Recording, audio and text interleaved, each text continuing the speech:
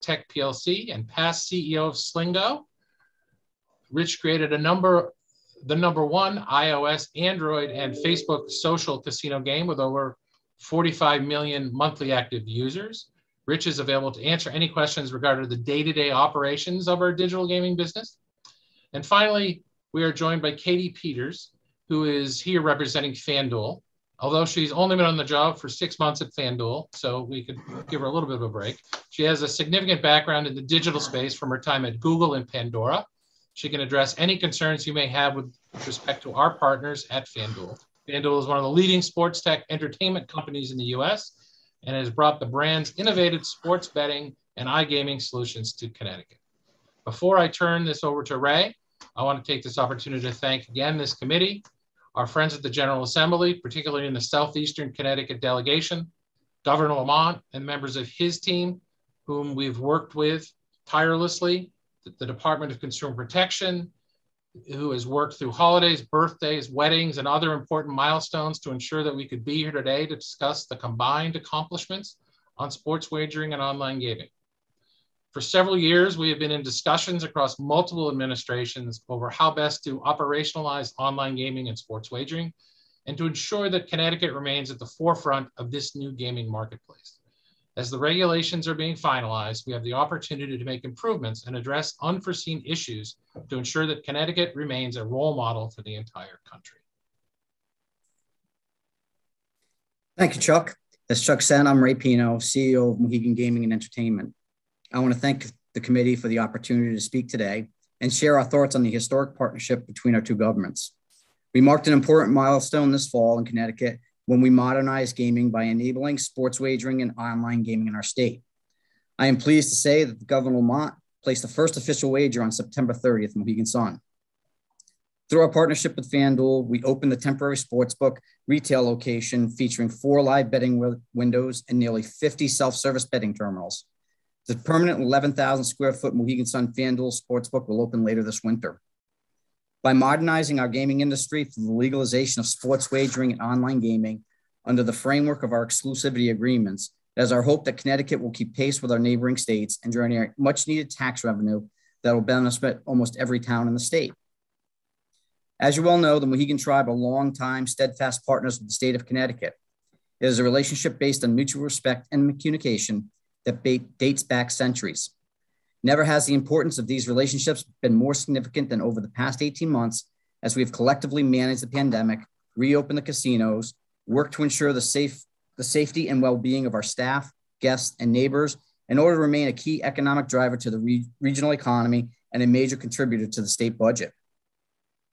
Last year, we made our position clear that recovering from the pandemic meant we could not sit on the sidelines as our neighboring states took action to modernize their legal gaming laws. Today, through our collective action, we have already seen 3 months of revenue generated that could be spent on critical programs, services, and projects across the state. The monthly reporting shared by the Department of Consumer Protection enables us all to monitor the progress of this new marketplace. You will remember that the 13.75% of gross gaming revenue for sports wagering and 18% of online gaming is shared with the state under the new law. This is in addition to the revenue sharing agreement established under the tribe's original compacts that has resulted in over $8 billion being contributed to the state budget over the last 2 decades. I would like to point out that our existing agreement is the highest percentage of revenue sharing of all tribal state compacts in the United States that exist today. Despite our growth as both national and international leaders in the gaming and entertainment markets, Connecticut remains our home and Mohegan Sun our flagship. Our tribe, our members, and our families are invested in Connecticut's success. We purchase goods and services from hundreds of local businesses, contribute millions to regional and local charitable organizations, serve on over 50 nonprofit boards, support the community through food and meal donations, educational grants, and support local EMS and fire support through our tribal fire department. Our commitment to our friends, our neighbors, our region, our state remains unwavering.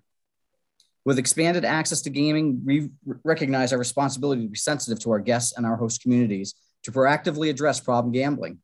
We take this obligation seriously and long ago created our own problem gambling committee. To this end, we have established measures that include self-exclusion lists, including a self-exclusion program that allows guests to permanently self-exclude from the property. We also have frequent and thorough employee training programs, advanced monitoring and tracking systems, and 24-hour counseling lines and live chat programs. Additionally, in partnership with the Connecticut Council on Problem Gambling, Mohegan Sun produced a problem gambling brochure, which can be found at various locations on property and digitally on our website. The brochure is available in multiple languages. Problem gambling messages and helpline information is printed on most of Mohegan Sun's collateral, including but not limited to business cards, brochures, ATM receipts, posters, and all promotional direct mail pieces. Helpline information is available on plasma screens property-wide and appears in Mohegan Sun's video, which broadcasts throughout all 1,600 rooms and suites. In addition to the financial support we have continued to provide to the Connecticut Council on Problem Gambling for over two decades, we also work closely with the National Council on Problem Gambling. I currently serve as an advisory board member to the National Council after having served 2 terms on the board as its treasurer. This is personal for us, and we continue to engage partners to identify new and innovative ways in which we can combat problem gambling and support our guests. As we prepare for the upcoming legislative session, we stand ready to work with you to ensure Connecticut retains its place as a leader in gaming and entertainment world, and to ensure that we create a fun, successful, and safe experience for everyone. As Chuck pointed out, we have many members of our team here with us today with an incredible amount of knowledge, experience, and expertise who can serve to answer any questions you might have. I want to thank you again for the opportunity to speak today. We are grateful for your ongoing support and dedication to the tribe, to the Mohegan Sun, and the local businesses that depend on us, and the thousands of employees that we consider part of our team. Thank you, Ray. Is there anybody else from the Mohegan group that will be making a statement? No, Senator. We thought it was your desire to have a lot of time for Q&A. That's why we brought them all here, but we don't want to eat up all that time. Thank you very much. So up next, we'll have Rodney Butler, Tribal Chairman, Mashantucket, next. All right. Wikisuk the Dapawang, good afternoon, friends. Actually, my talking point is just to actually say good morning. I said Kuwikwasin, but certainly we're well into the afternoon now. It's truly a pleasure to be before the Public Safety Committee this year, reporting on the implementation of sports betting and iGaming. Certainly much better than the advocating for its passage as we had been doing for the last several years now. This day has been a long time coming. Senator Austin, Representative Horn, Senator Champagne, Representative Howard, members of the committee, thank you for your support, advocacy, and continued partnership over this past year. It was your leadership and diligence from both sides of the aisle that put us over the finish line. Although today's informational session is focused on sports betting and internet gaming, I would be remiss if I didn't take a moment to reflect on the fact that we are literally 2 weeks away from a 30th anniversary of the opening of Foxwoods, an enterprise that was born out of the sheer desire for survival and to provide opportunity and hope for my nation. It transformed the economic landscape for not only Southeastern Connecticut, but the entire state. Over the past 3 decades, we have had the privilege of partnering with tens of thousands of employees who helped us provide unparalleled entertainment to over 300 million visitors, generate $4.4 billion in slot payments to the state, and create nearly $40 billion of economic impact within the state of Connecticut. I can't imagine that when John Winthrop Jr., one of the founders of the Connecticut colony, settled in Namiog, now known as New London, at the mouth of the Pequot River, and befriended our sachem, our great sachem, Robin Cass Cinnamon, after the Pequot War, that they ever envisioned a partnership that would survive 376 years and materially change the shape of Connecticut's economy for generations. That brings us to today. Together with Governor Lamont, the incredibly talented staff in his administration, and the dedicated public servants at the Department of Consumer Protection, we've moved mountains since the last session to bring theory into practice. Today, we can report that we have forged a new path forward that both modernizes our gaming economy and reinvests in our respective communities. As you have heard me say repeatedly over the years, gaming is the revenue base which allows the tribe to fund our housing initiatives, cover healthcare, advance education, and preserve our culture and history, among many other things. We are enormously proud of Foxwoods and our extended family of employees that has put our small tribal nation in Southeastern Connecticut on the international stage. Like you, we have suffered the impact of COVID. It has taken a toll on our employees, our family, our infrastructure, our finances. And to make matters worse, it was on the heels of the most significant expansion of gaming competition from our neighboring states, as well as across the country. The passage and implementation of the modernization package was not only a bright spot during an otherwise dismal time, it was critical to the survival of our industry. From a business perspective, with our state-of-the-art filtration system and our large footprint that allows for more than ample social distancing, we're happy Foxwoods is a place where people feel safe in gathering and enjoying some much needed respite. The opening of the DraftKings Sportsbook this fall further solidified Foxwoods as a worldwide entertainment destination, a destination that not only brings more people to the resort at Mashantucket, but brings more people to the region overall, supporting the broader tourism and business economy. With that comes new revenue to the state, to its cities and towns, and to our tribe.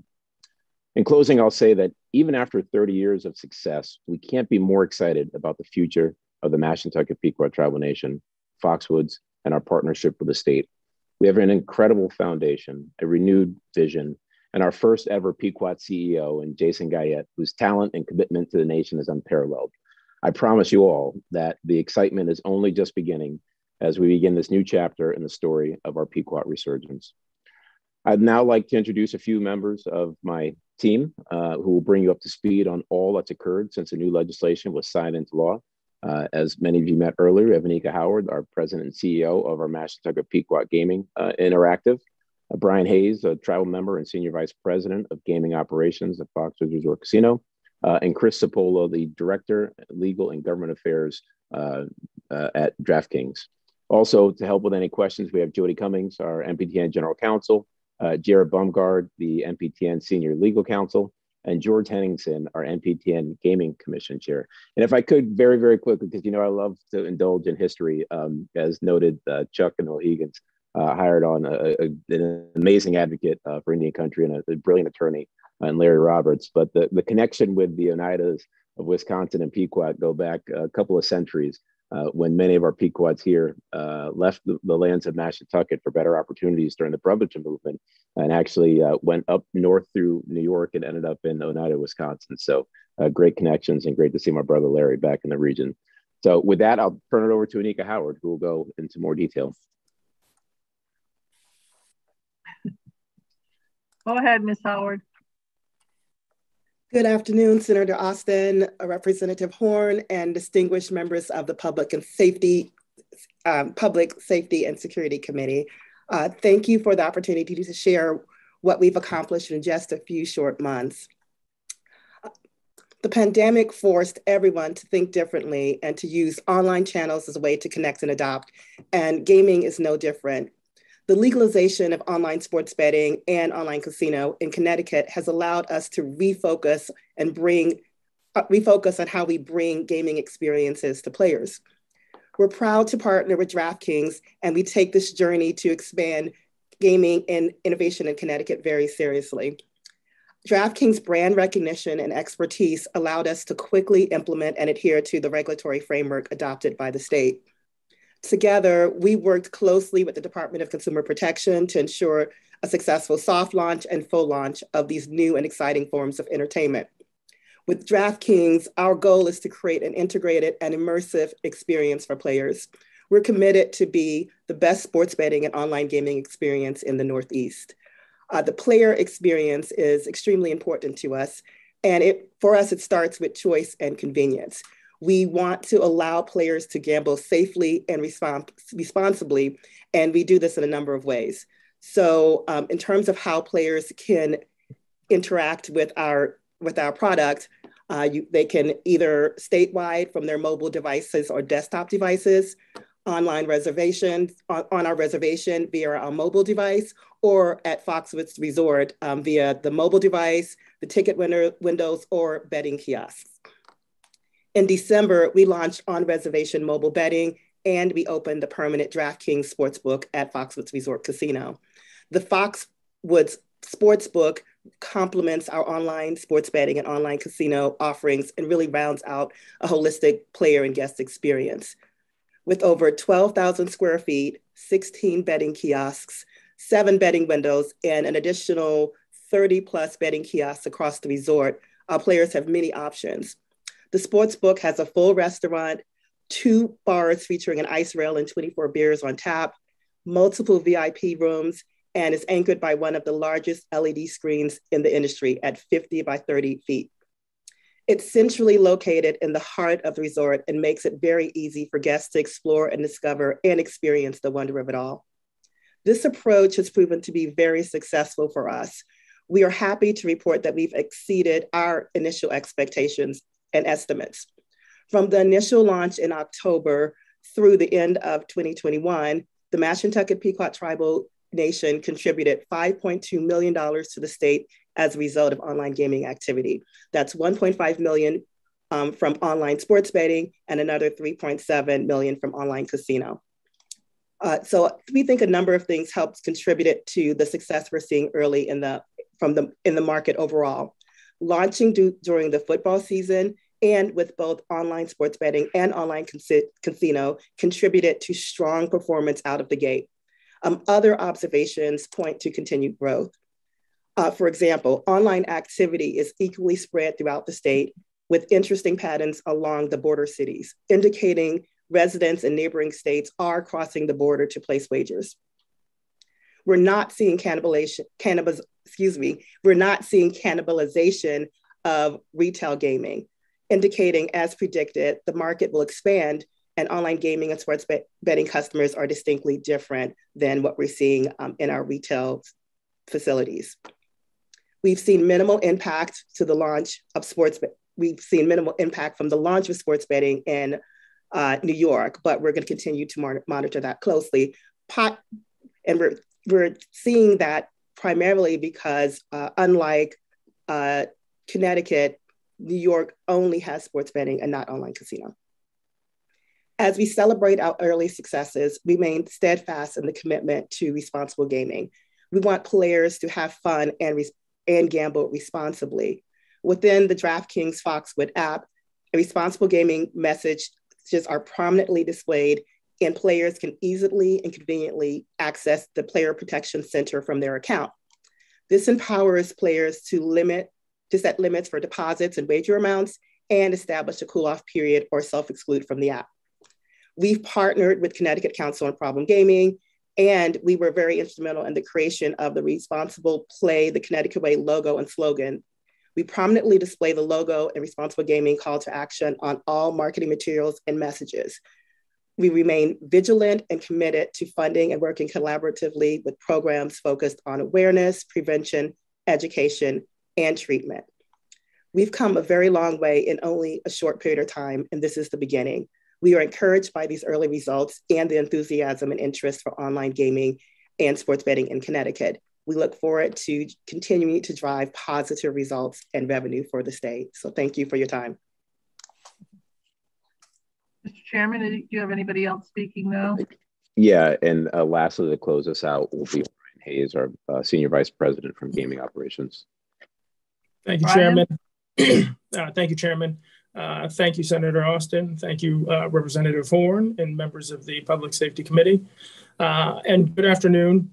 And again, thank you for the opportunity to report on the exciting developments that have occurred since our last presentation to the committee.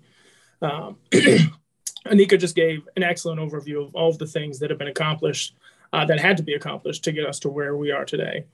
She, along with our partners, made an enormously and complex and challenging process seem easy, which is how it should look from the outside. But honestly, behind the scenes, it required a Herculean effort from countless individuals working 24/7 throughout various holidays to bring this to fruition and get us to where we are today. Between our gaming teams, IT teams, marketing teams, hospitality teams, our construction partners, we estimated that it took about 125 new jobs that we created across the property to open the DK location, and 50 of which we believe between Foxwoods and DK are permanent. Not we believe, they are permanent. These are positions that are working in the process today. In those hours that it took to get us to the point that we're at today, proved to be very, very beneficial for Connecticut's economy, jobs and taxes. As Anika mentioned, we contributed $5.2 million to the state since our launch in October, which put us on pace to outperform our original first-year projections that were submitted to the state in 2021. And the projections that the state had of about $13.4 million in taxes for the first year. So we're well above that as we're pacing now.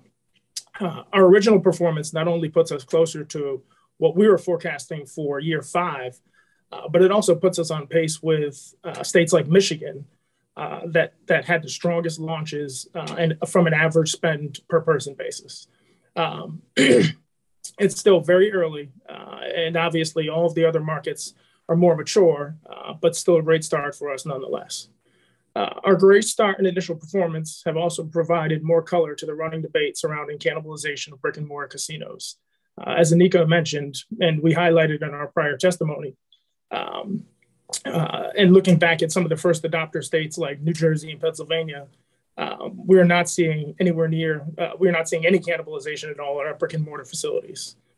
With that said, our business still continues to recover from the pandemic, but we're seeing an increase in foot traffic as a result of our promotional activity combined with guests feeling more comfortable and our new DraftKings Sportsbook. As I'm sure many of you have seen, the increases are also very evident on our slot floors as the revenue was up month over month from last year. Our revenue share to the state has resulted in contributions over the last 3 months of $22.6 million, an increase of $4.5 million or 25% over prior year.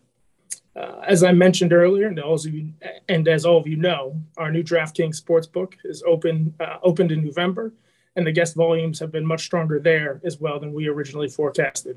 We've accepted over 125,000 wagers from guests coming through the facility, with many of them being placed, as I'm sure you're all aware, on the NFL season and NBA and NHL as well. So it was the perfect time to launch. Thank you all again for your time, and we hope all of you come to experience the new and exciting venue that we now have here to offer. And again, it's something that rivals every other sports book across the country. So thank you again for your time. And Senator, speaking of that sports book, last we have Chris Cipolla from DraftKings to say a few words as well. Thank you, Chairman Butler and Anika, Brian. Good afternoon, Chair Horn, Chair Austin, distinguished members of the committee. My name is Chris Cipolla. I'm the Director of Legal and Government Affairs at DraftKings, and it's a pleasure to come before you today. In collaboration with the Mashantucket Pequot Tribal Nation and the team at Foxwoods, we've been thrilled by the chance to enhance the gaming experience for those within Connecticut's borders, and we are pleased to lend our insight as the system moves into the next stage of maturity. First, let me say, we appreciate all of the hard work and commitment that went into making sports betting and iGaming a reality in Connecticut. Given the timetable and intensity, we should all be proud of the milestones achieved.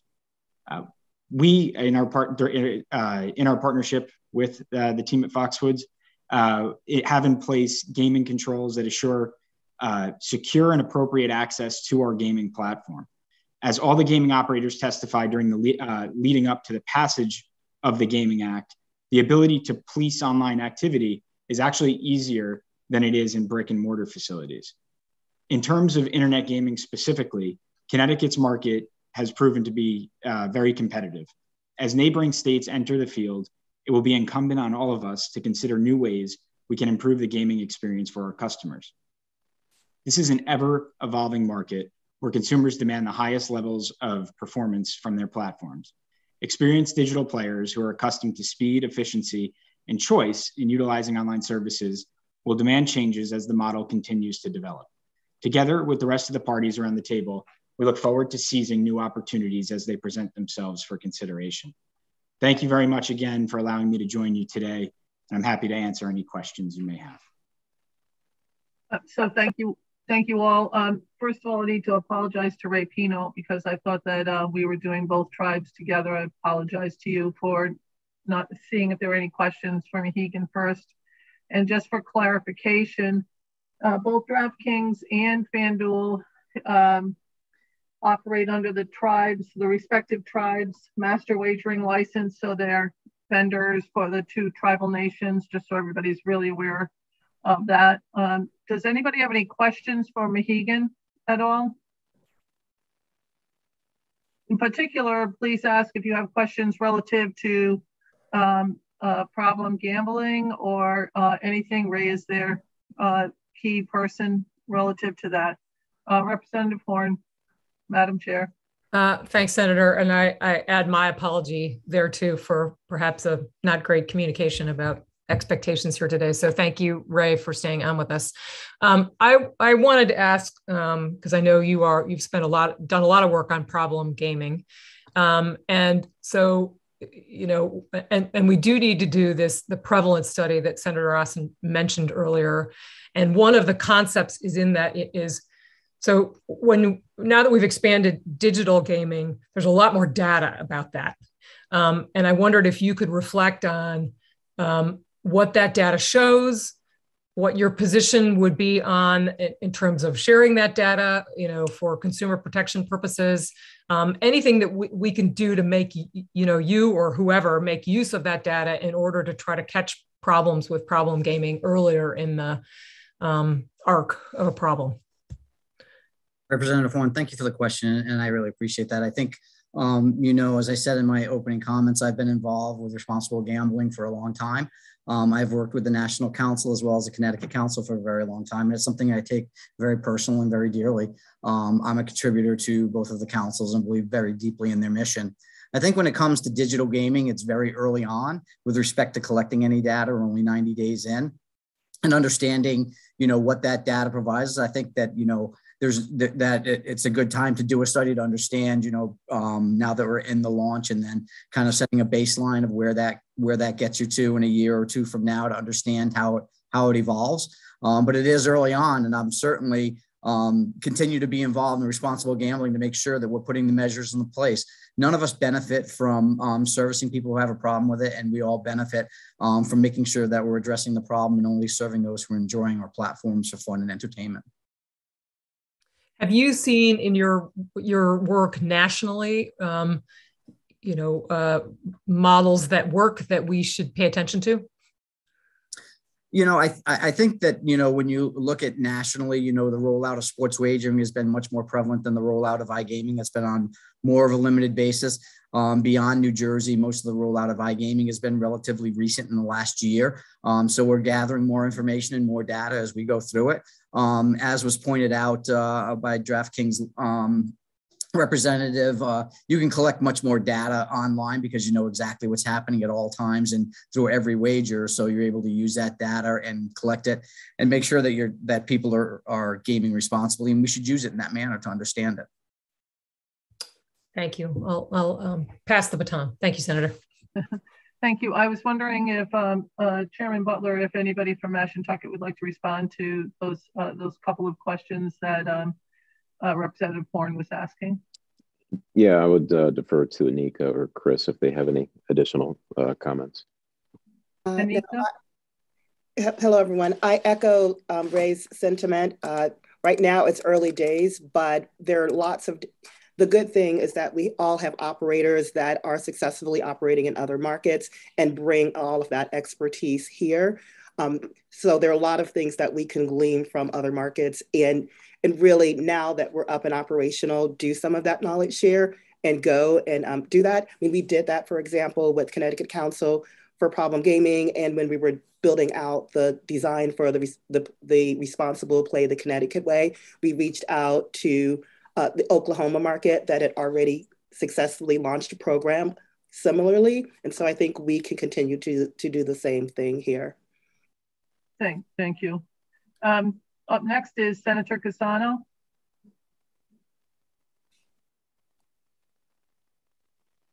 Senator, can you unmute yourself, sir? There we go. There you go. Just a general question. First of all, thank you for the time and the presentation. It's been quite interesting. And the whole idea of online gambling has been, I think, terrific so far. I think one of the drivers has been football, whether college or pro football, and of course it's pretty much over with. Am I correct in that assumption? Or are we going to have a drop-off? Is there that much betting on football? Ray? Thank you, Senator. I think it's best if I turn this over to our representatives with FanDuel who've had experience in other jurisdictions on and off football season, perhaps to address this. Thanks, Ray. Hi, all. Katie Peters from FanDuel. Yeah, football is a huge driver for our platform, but that's not to say we don't see a lot of engagement with baseball coming up, the hockey season, et cetera.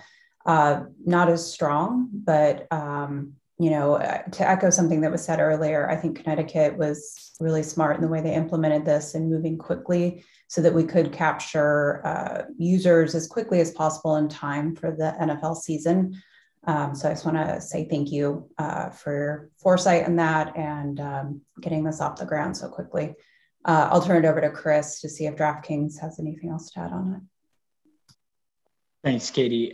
Senator, you're correct. Football is obviously a tremendous area of interest when it comes to sports betting. But as Katie mentioned, we've seen in other jurisdictions where we've launched sports betting product.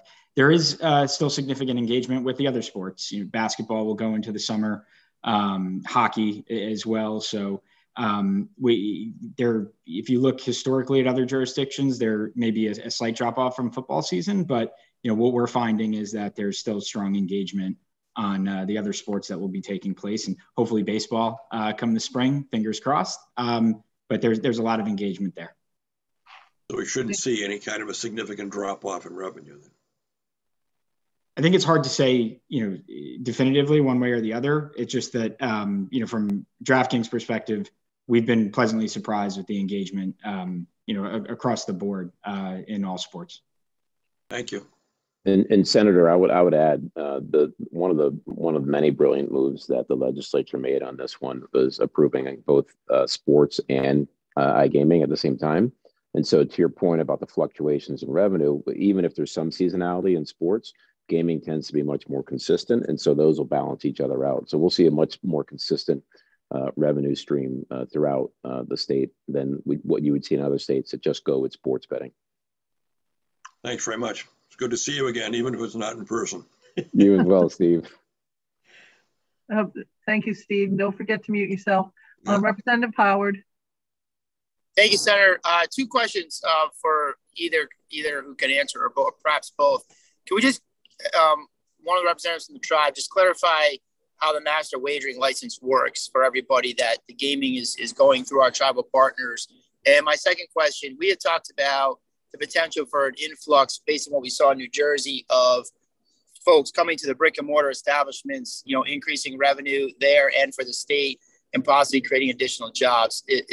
Are you able to comment on that? I know that sort of was tandem with the COVID recovery, so it may not be as easy to see, but if you can sort of give us an idea of how that's starting to shape up, if it's looking like it's going to be similar to New Jersey. Well, I'll start with the master wager licensing one, because that's the easy one, right? Because essentially it follows suit with our exclusivity. And that was the major negotiating point of this, going back to the prior administration, was making sure that this respects and upholds the exclusivity that we have in place. It's been beneficial to all parties. And so the master wagering license is simply an extension of that makes certain that all of the expansion of gaming, whether it be sports, fantasy sports, and online casino, all flow through the tribes and consistent with the exclusivity agreements we have in place. Ray?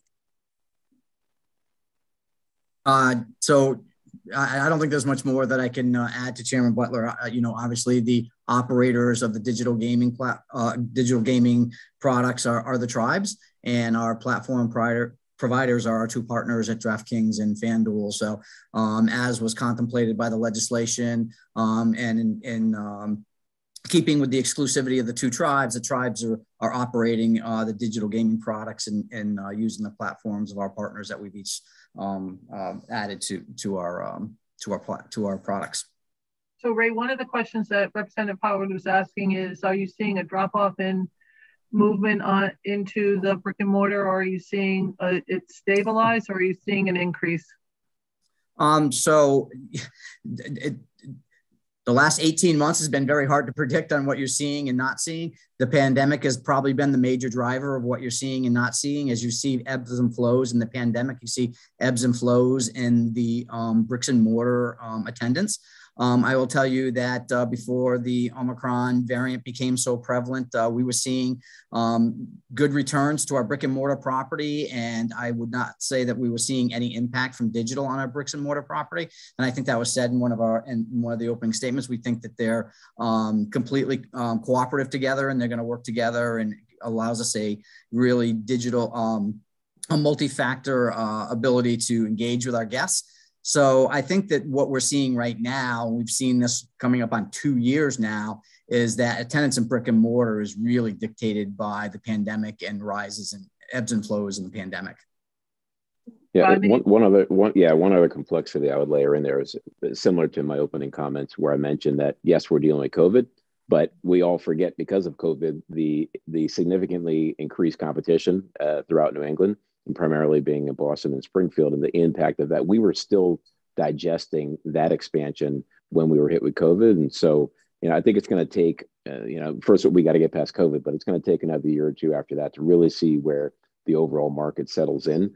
I mean, the Mass Pre-Tribe, and God bless them, in Southeastern Mass, was just given their land back in their territory over there in Massachusetts, and one of their goals was to build a casino as well. And so, the timing of that will impact us. The expansion of gaming in Southern New York with table games coming online, it looks like they're going to expedite that, right? They just launched sports betting, and the governor is talking about expediting the process for table games in Southern New York as well. And so, again, there's multiple waves that are going to keep coming at us. So it's hard to gauge exactly the impact, although we do know, and from what we're seeing, there's a level of stabilization and limited growth, but we're still below the 2019 levels, as you can see from the slot revenues that's reported to you.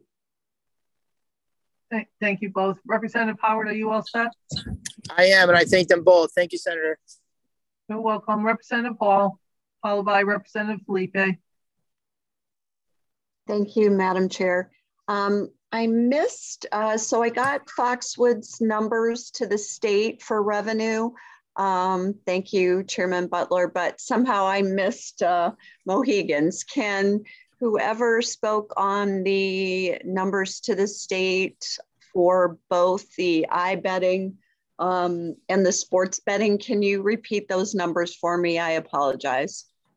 So hold on 1 minute. I see Ray Penault is Mohegan Tribal member is getting that information off his desk. I'm actually looking for it. Rich, do you happen to have that readily handy? I don't see it here right now. It's roughly 3 million on the iGaming side and about 1.5 million on the sports betting side. Thank you. Okay, so, and Foxwoods was the same? Yeah, we're 1.5 for sports and 3.7 for online casino. So you're both very close with the numbers. Yeah. Wow. Okay. I think you're headed into the whole competition thing now, Representative Hall. Just saying. That's surprising to me. Okay. All my other questions. In that Representative Hall, in that sense, we're trying not to be close, but time will tell. It's good. It's all good. All my others were answered, so thank you. I appreciate it. Thank you, Representative Hall. Representative Felipe. Thank you, Madam Chair, and thank you to our tribes for your presentations. Really appreciate it. Something that stuck out to me was when you were speaking about sports betting. I know there was that figure talked about 125,000 wagers being placed, and I think that's a pretty good statistic to have. But in the interest of problem gambling, are there things in place, or are there plans for the future to differentiate whether or not how many individuals made bets versus how many wagers were placed in the first place, and also, maybe demographic breakdowns, just in the interest of problem gambling and collecting data, just differentiating between 125,000 wagers placed by 25,000 people versus 50,000, 75,000, things of that, or 7,500, I should say, things of that nature. So if we could start off with Ray Penault. Yeah, and as I was saying early on, the ability to collect data on every wager placed, every person making that wager, is much more readily available in an online setting. So we certainly have that information available. We can collect that information, and we're certainly looking into that information with our partners at FanDuel on looking for indices of problem gambling and making sure that we address it. So yes, the data is readily available. We collect it, and we'll certainly be utilizing it. And that goes for the sports book people who are placing wagers in the facilities as well, because that's really more of what I was speaking to. So with the advent of with kiosks, even then you have to have money account wagers to be able to place wagers. You can technically go up to a window and place a wager and be more anonymous and place it on a kiosk. But as we've seen in every other jurisdiction that we operate, when you have online wagering and retail sport wagering, you're going to find that 85 plus, and in many jurisdictions, over 90% of wagers are actually made by mobile. Thank you. And thank you, Madam Chair. Chairman Butler, anything from No, I mean, Ray absolutely answered it perfectly. I don't know if Anika, if you had anything else to add to that. The only thing I would add is that there are some additional things that we can do and we have done in kiosks. For example, you can limit the amount of the bet that can be placed in kiosk and other things that you can do. But to Ray's point, a lot of that is tracked very specifically, and similar to what Ray and FanDuel are doing, we're doing the same thing on the DraftKings side to maybe to anonymize that data and making sure that we're not seeing any concerning patterns emerge. Thank you. I appreciate the answer. And Representative, the one other thing that I would add is I think all of you should give yourselves a pat on the back when you look at it from a problem gaming perspective, responsible gaming perspective. I mean, the Connecticut legislature did go above and beyond, and not always to our agreement, but you did the right thing in a sense of making it very tight and focused on problem gaming, and the awareness and all the steps that you've required us and our operators to have in place online has been very beneficial for those that do have that challenge and need that help. And so again, that's a reflection of your efforts. So thank you for that. All set, Representative Felipe? Yes, Madam Chair. Thank you. Representative Horn for the second time. Thank you, Senator. So I had a question about a lot of conversation has come up about how that, I know that both tribes have voluntarily contributed to problem gaming initiatives for many, many years. Some of that language and those requirements changed in the law that we passed last year. And I wonder whether you could each talk a little bit about how you are directing those funds and maybe like the timing of those funds, and if there are any issues that you see there. Yeah, I'll give some background on just how we got there. To your point, Madam Chair, you noted that they were voluntary up until this year, and both tribes felt a sincere commitment to problem gaming, and it's something that we are passionate about. In the negotiations with the governor and David Lehman and the like, this came up as making it something more permanent, right? And we said, look, we've been doing it voluntarily for years. We've been consistent with it. But if you need it permanently, then we're okay with that because it's the right thing to do, and we're going to continue to do. And so credit to the governor and his staff to make sure that's locked in, without question. And not only locking it in, but increasing as well, because we looked at what the averages had been from a voluntary perspective, and we were both given about $300,000 a year, plus or minus, for the last 30 years in our part. And so we felt like with the expansion, although it's not similar to the scale of our retail facilities, the online gaming is going to bump the market, some percentage, but nowhere near what we're already seeing both at Foxwoods and Mohegan. And so we felt like an increased contribution was important. But the flexibility to make sure that it's not only going to the Connecticut Council on Problem Gaming, which we've committed to continue at our prior funding levels, but also at other initiatives throughout the state that focus on problem gaming. And in our case, it's talking to some of the universities and some of the other agencies that focus on this and that can help. And again, on top of just the regular advertising that we do for Connecticut Council on Problem Gaming on our websites and on our billboards and everything else. And so, there's a lot of in-kind contributions that are going on just from a marketing perspective, and clearly it's working because people are aware of the Connecticut Council on Problem Gaming and they are seeing the uptick in calls. But we felt like that was important to lock that in, and we were okay with that. As far as the legislation goes, it also ties into the state's fiscal year, and so and this year it was nuanced, right? Because it's prorated based on the start of online gaming. And so technically this year, the amount's closer to about $350,000 that's required to do by the end of the state's fiscal year in June. And so we've committed to that. And we've already started to process those payments, or at least for the Connecticut Council, in line with what we've given them previously. And again, as I noted, we're looking at other organizations in the state to make those contributions. But again, there's no question that we will make those contributions before the end of the fiscal calendar every single year. So I would just add on. If we could wait 1 minute for everybody, I want to get Mohegan in too. Before you ask the question, Maria. Yeah, can I just so on again, having been in the room during those negotiations, to piggyback on what Chairman Butler said, Mohegan actually has been outside of the Connecticut Council, has made a lot of other contributions in state and out of state where we do business, in other jurisdictions and are contributing both to the National Council and to other surrounding states. But we just never had to disclose that. It was voluntary. So what you're going to find out is, frankly, we'll put some dates on it so you can see that some of these contributions in the tens of thousands a year above the Connecticut Council, we've been doing for 2 decades. So it was frankly just, and it's not something we publicized or had press conferences over, because it was just what the tribal council told us to do and they wanted to do, and it wasn't about publicity, it's about doing the right thing. So you're going to see that we've had long-standing relationships with other folks that we just didn't publicize because we didn't have to. Representative Horn. So I just wanted to, just for clarity here, I mean, part of the issue here is when you say problem gambling, there's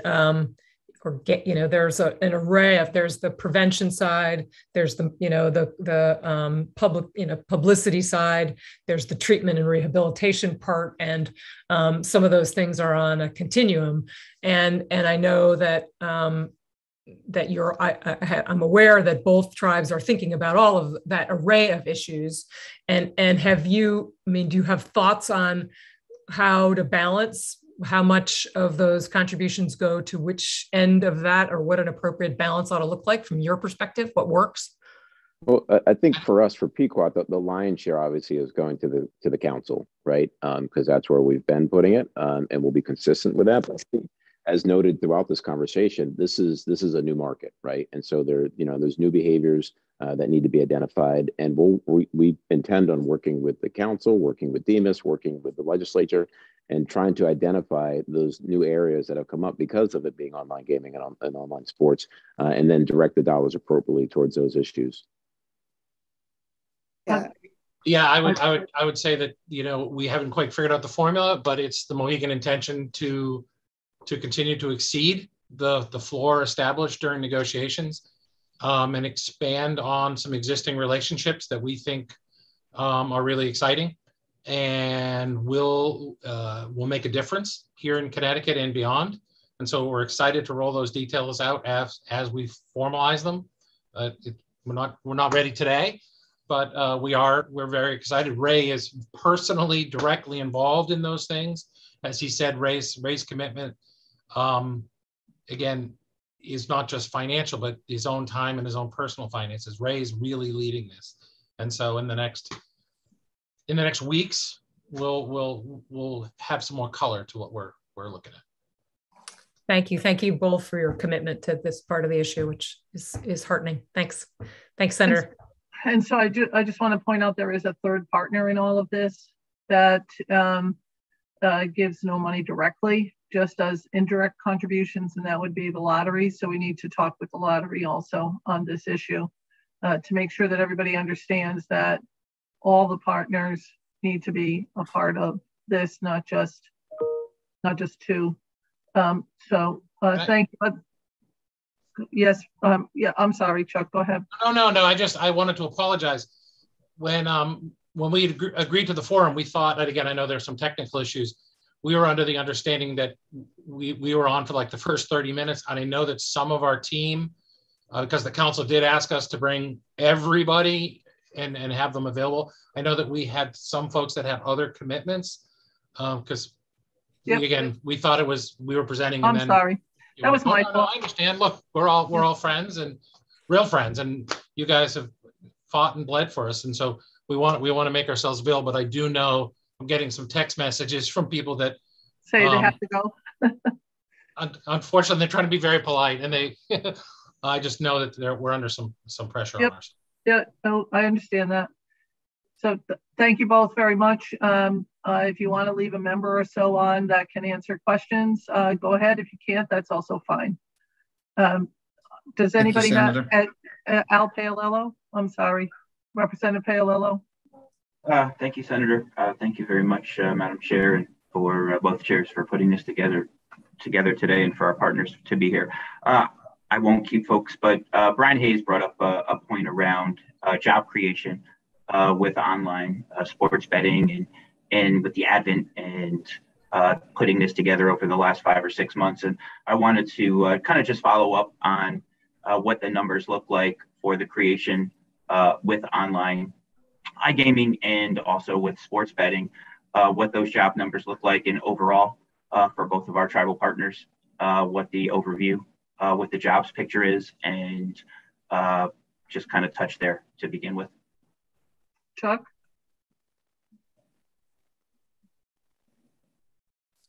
I don't. I'll turn that over to, sorry, Ray, I was muted. I think that's answered by Ray. Go ahead, Ray. Yeah, and it's a Senator. Thank you for the question and really appreciate it. I will tell you that it's still early on. I can tell you that we've added several jobs to the organization. It is a separate division under Rich Roberts as the president. We're building it out now. I will tell you, we continue to be challenged with finding people for all the jobs that we want to fill, but we're building out the organization now. And as we continue to grow and expand and implement our digital strategy, our total employee base in the digital division will continue to grow. And, if we could fill all the positions that we've had, we'd be into this. There'd be several individuals that would be hired that we have several open positions that we're just able to hire. We're posting them. We continue to post them and continue to look for them. And I'm confident that we'll add several dozen jobs just in Connecticut alone to help run this small part of the division. It'll continue to grow. Rodney? Yeah, again, Brian touched on it. I'll defer to Brian. But as he noted, we had the number of jobs that we did hire. We still have opening. I mean, the labor market in Connecticut is so tight and so difficult. In addition to our sports bar, we still have hundreds of openings throughout the entire enterprise. But Brian? Yeah, so Representative Paolello. So yes, I was referencing the retail sports book and sports bar on property. And we do have 50 positions that we filled. So that's between all the individuals that are working at the sports book and then everyone that's working on the food and beverage side. To Chairman Butler's point, we actually still have open positions. We were shifting people around to just fill the spots that we do have. So that's just the beginning. And Chairman Anika, I guess you can reference the online portion and what that looks like from a staffing perspective. And so, to interrupt, I just want to clarify, when I said 7,000 people are going to hire, that's just in the digital division. As you know, I did not include the retail on-premise sportsbook, which will be hiring many more than that, but we'll be opening our sportsbook this winter. Go ahead, Anika. Thank you. Similar to Mohegan, we are spinning off a separate division, and so we are starting to staff up for that as well. We don't have the final numbers of what the full organization is going to look like, but we do have a handful of positions that are open and posted as we speak. So similar, we anticipate as this grows and as we expand that that footprint will expand as well. Representative Paolello. Madam Chair, if I could just follow up and ask both of our tribal partners, just organizationally wide, with employee counts today, maybe comparing them to pre-pandemic, if I can just follow up with that question, since obviously we want to be supportive and are thankful for the jobs and for the opportunities that are created. So if I can just kind of ask that question to see where we are with employee counts today, organizationally. Matt Looks like Mohegan? that's Ray again. Yeah. I would say if you wanted to look at a case-by-case basis and take a snapshot in time, are we at March of 2019? We're not. But are we at more open jobs right now than we are in 2019? 100% we are. We continue to struggle with filling positions. And as was already stated, we're moving people around and people are taking on second jobs and working additional hours. We also don't want to stress out our team. So many of our restaurants and other amenities aren't open for the full complement of hours. That's not for a lack of wanting to in many circumstances. It's for a lack of having team members to do it. So on a case-by-case basis, if you want to compare pre-pandemic, post-pandemic, we have many more jobs open now and available for team members than we had back then. And you know, we're looking to fill those positions and expand the non-gaming offerings and other amenities here at the property to offer fuller services to our guests. Yeah, we're in similar form, but I'll defer to Brian to give the specific details. So yes, as Ray mentioned, we're in the same exact situation. We have more positions open than we did pre-pandemic. We are not back to pre-pandemic levels, and we don't have every portion of the facility open all week long. So we're actually still flexing into different portions of the property on weekends versus weekdays, and we keep them closed on weekdays based on volumes and based on staffing. So we're in the same exact situation, and we are not. We are also not at pre-pandemic staffing levels. And Senator, just to add to that, and I think Brian would agree, it's to be improving. Not as much as we like, but it's getting better. There were times previously where it was much worse and things actually had to remain closed entirely because there just wasn't staffing for it. I think there's a light at the end of the tunnel that it seems to be getting better and improving, more applicants, and therefore more offers made and more team members coming on. But I wouldn't say that we're there yet. Yeah, absolutely. Representative Paolillo? Yes, Madam Chair, if I could follow up on one other line of questioning that came up maybe 15 or 20 minutes ago around wagers made, and kind of breaking it down, if I can ask the question this way to both of our tribal partners around the wager line, what does that represent for new accounts, both with sports wagering and also new accounts being established for iGaming? I think I missed a critical part of that question. I apologize. I think it's the acquisition of new folks, Ray. New signups, people that we that are outside of our database. I think that's what I heard. Is that what you correct? Go ahead, Ray. Rich, I would have to tell you that right now that we have to do a matching of the databases to ensure that. I can't give you an exact number right now. We continue to explore that. The ability to sign up a Mohegan card and cross-pollinate the two and exactly match the two is not perfected yet. That is something I will tell you that we're in the process of working on. And in the next 90 days, we could have a more definitive answer for you. But sitting here today, I wouldn't be able to tell you that. Brian? Yeah, so we're in the same situation, and Anika can probably provide a little bit more light. But from my perspective, I know we haven't done that true crossover between databases on digital and land-based. But Anika may have more information on the actual signups themselves. Anika? Hello, Senator Austin. No, we don't. We're in the same situation. And I think the first part of this was really around getting the operations up and running.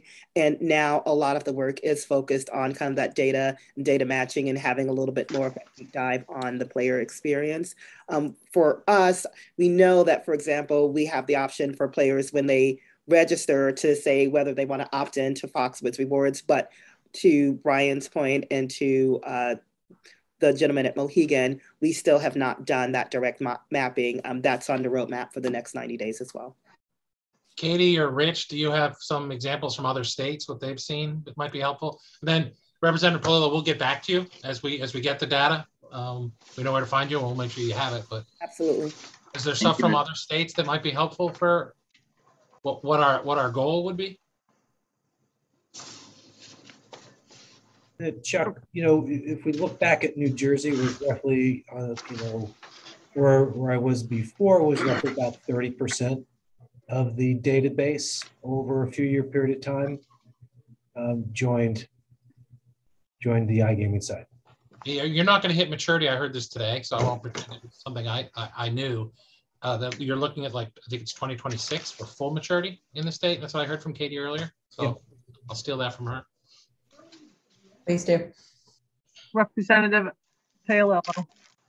Madam Chair, thank you very much, and thank you for the answers today. I really appreciate it. If you have anybody looking for a job, we'll have them move up to Eastern Connecticut. We'd be okay with that. We have a lot of openings. Thank you, Senator. A lot of openings. I'm saying. Thank you.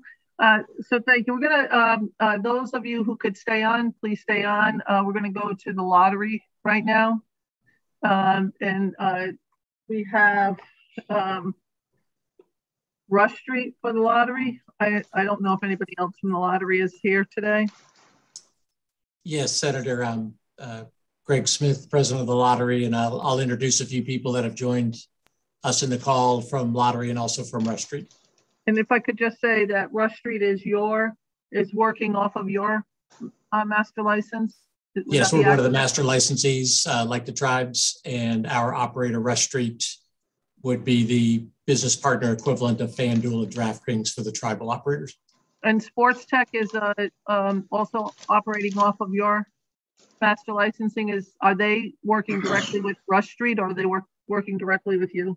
They work with us, and right now they have 9 retail locations that they had been in prior to this expansion that we have stood up sports betting retail operations in so far, but they are licensed under us as sports betting retailers. Thank you very much. If you want to go ahead and introduce your team, please do so. Thank you. I'll do that in a couple of a minute or two of opening comments, and then we'll be ready for some questions. So good afternoon, co-chairs Horn and Austin, Vice Chair Palillo, ranking members Champagne and Howard, and other distinguished members of the Public Safety and Security Committee. As I mentioned a few minutes ago, my name is Greg Smith. I'm president of the Connecticut Lottery Corporation. Thanks for inviting us to participate in this forum. With me to assist are Andrew Walter, our Director of Legal and Business Affairs for Sports Betting. Chris Davis is a CLC Manager of Government Relations and Responsible Gaming. And we are joined by Laura Cox, Josh Ford, and Tammy Barlow from our sports betting partner, Rush Street Interactive, which is based in Chicago.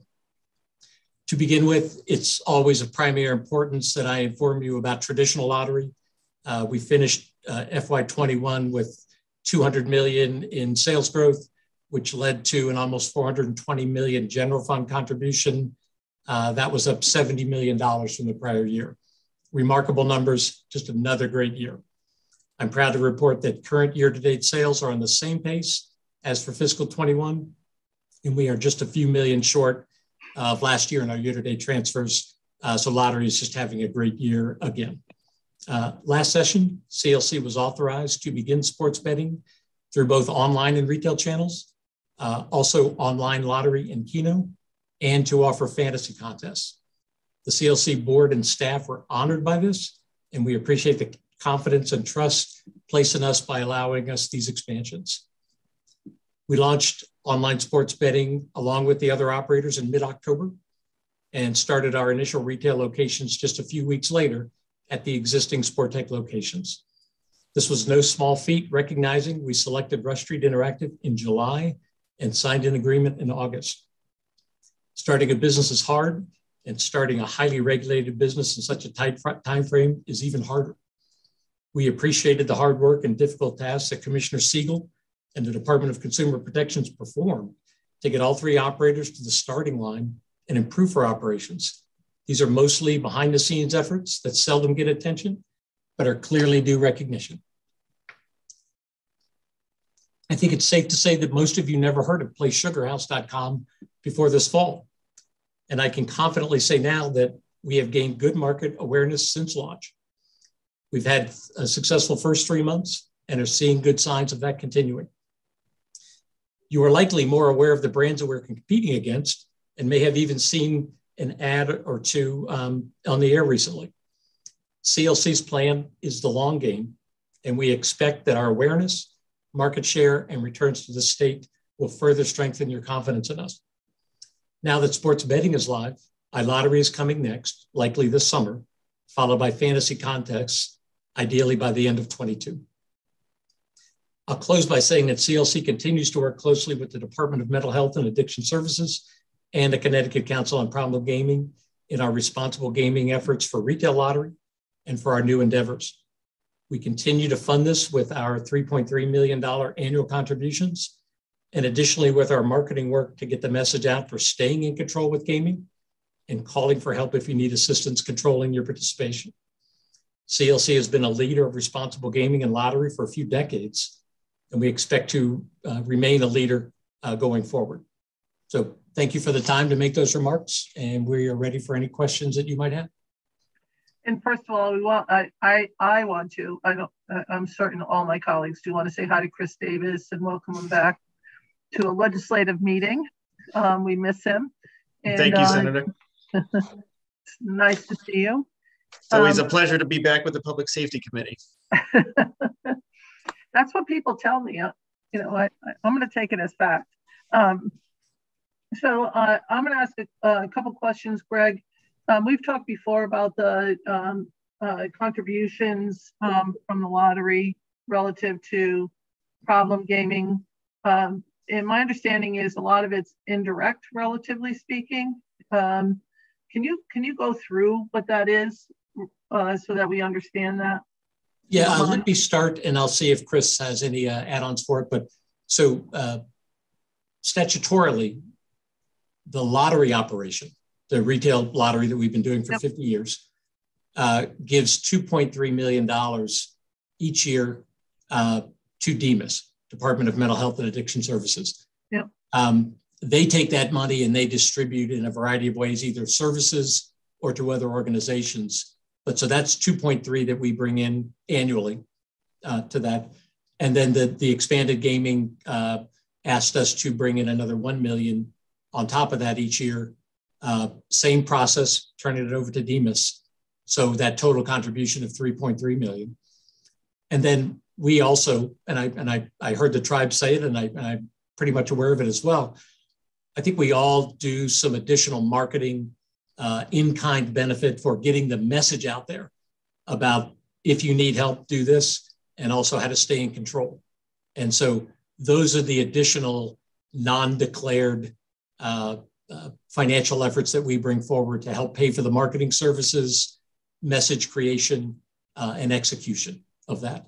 And I don't know if Chris had anything more to add to that, but that's the surface level view.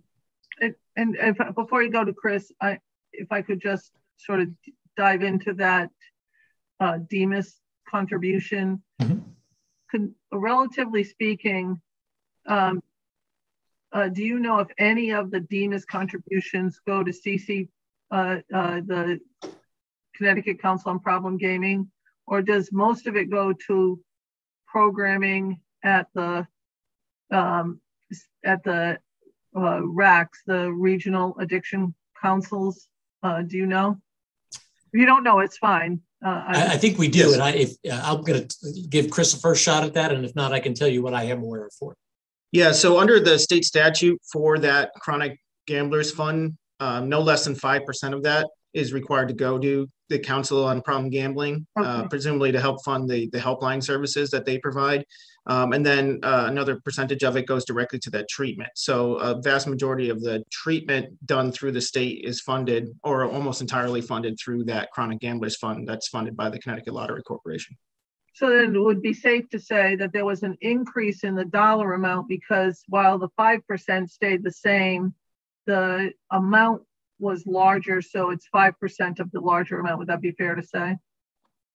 That is accurate. And I have been told, but would need to look into it to provide a better answer back. But I've been advised that I think 15% of our total contributions, either initially or now with the larger amount, are provided to CCPG through DEMAS, but that's not our transaction. We give it to DEMAS and then they take it through the other requirements that they have. So then we can ask DEMAS to provide us with a breakdown of where those dollars go.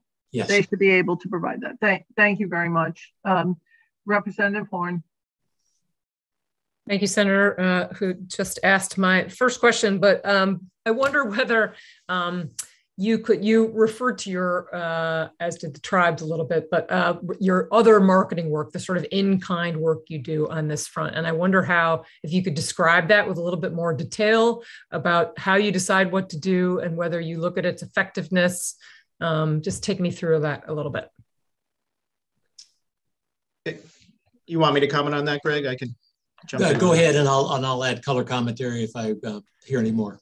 Yeah, so for the last couple of decades, actually, we've worked very closely in what we refer to as the partnership with the Connecticut Council on Problem Gambling and the Department of Mental Health and Addiction Services, and meet monthly with them and quarterly with actually the group with the tribes as well, and Sport Tech.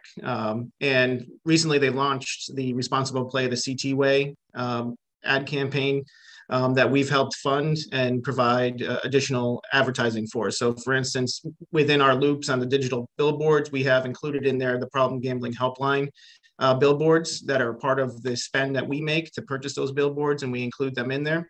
Over the last year, we also produced a radio ad that is specifically just for the Problem Gambling Helpline that's provided by CCPG, something that we paid for and produced in partnership with them and pay for its airing onto the television or onto the radio.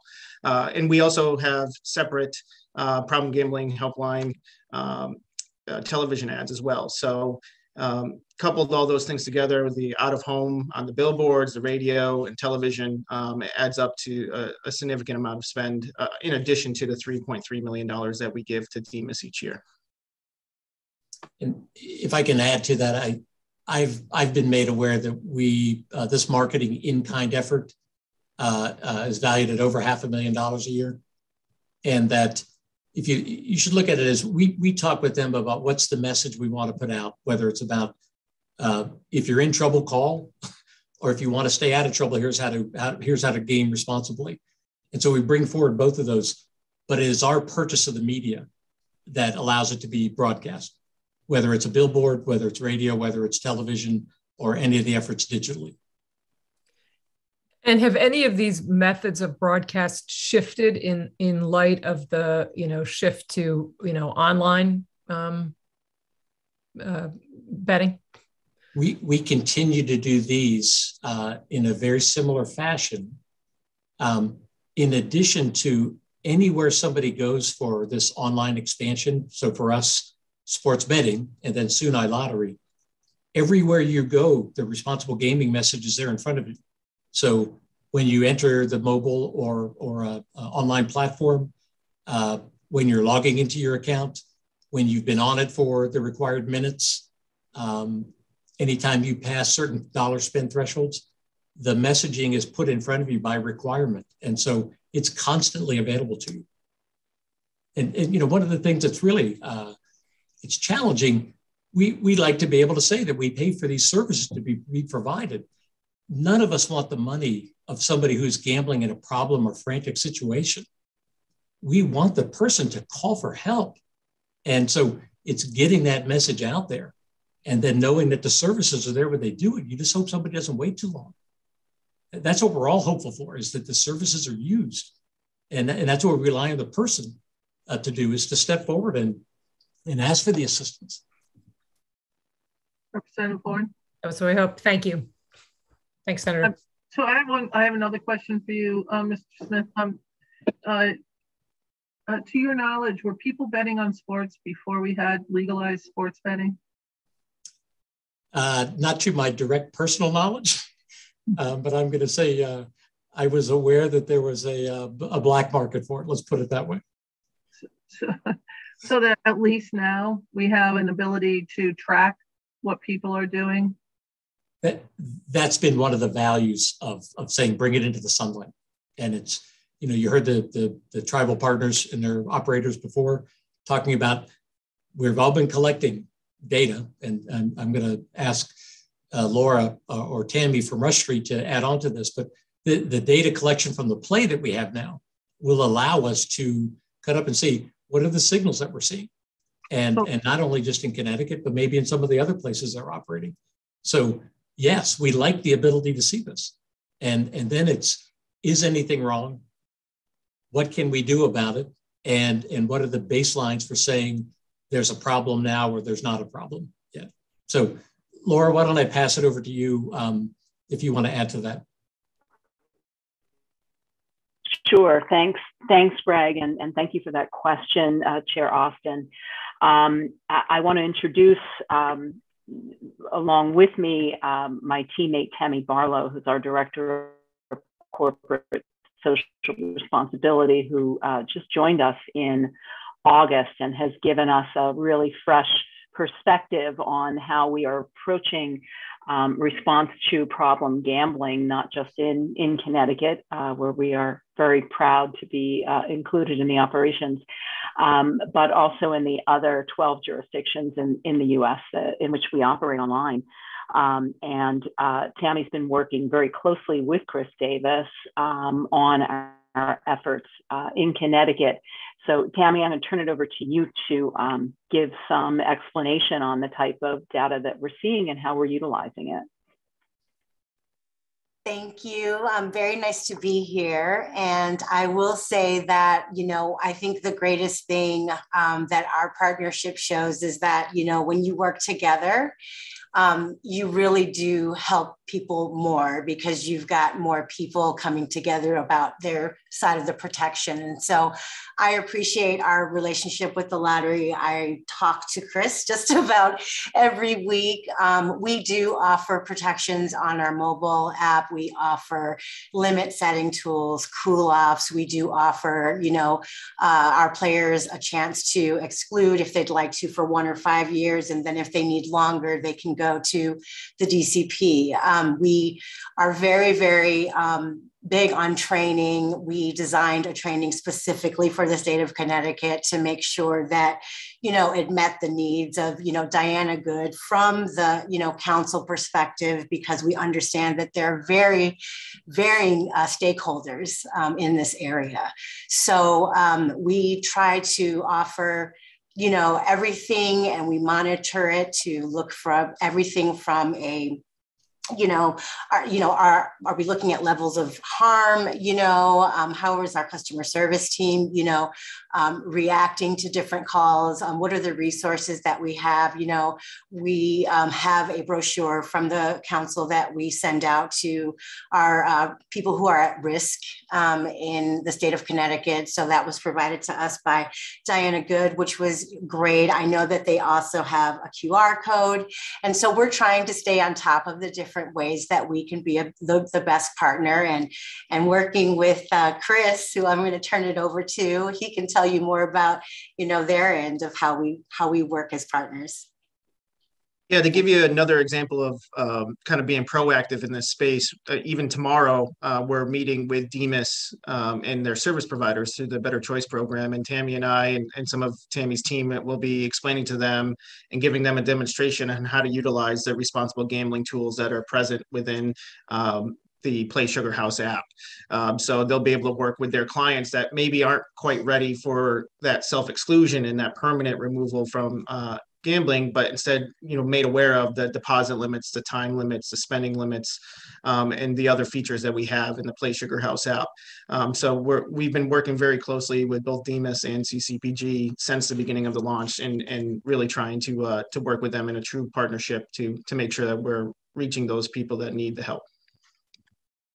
Thank you, Chris. And I see Representative DG has a question, but before I go to him, Mr. Smith, I just wanted to say that not all the dollars are going into the state coffers relative to the gaming accounts that we have.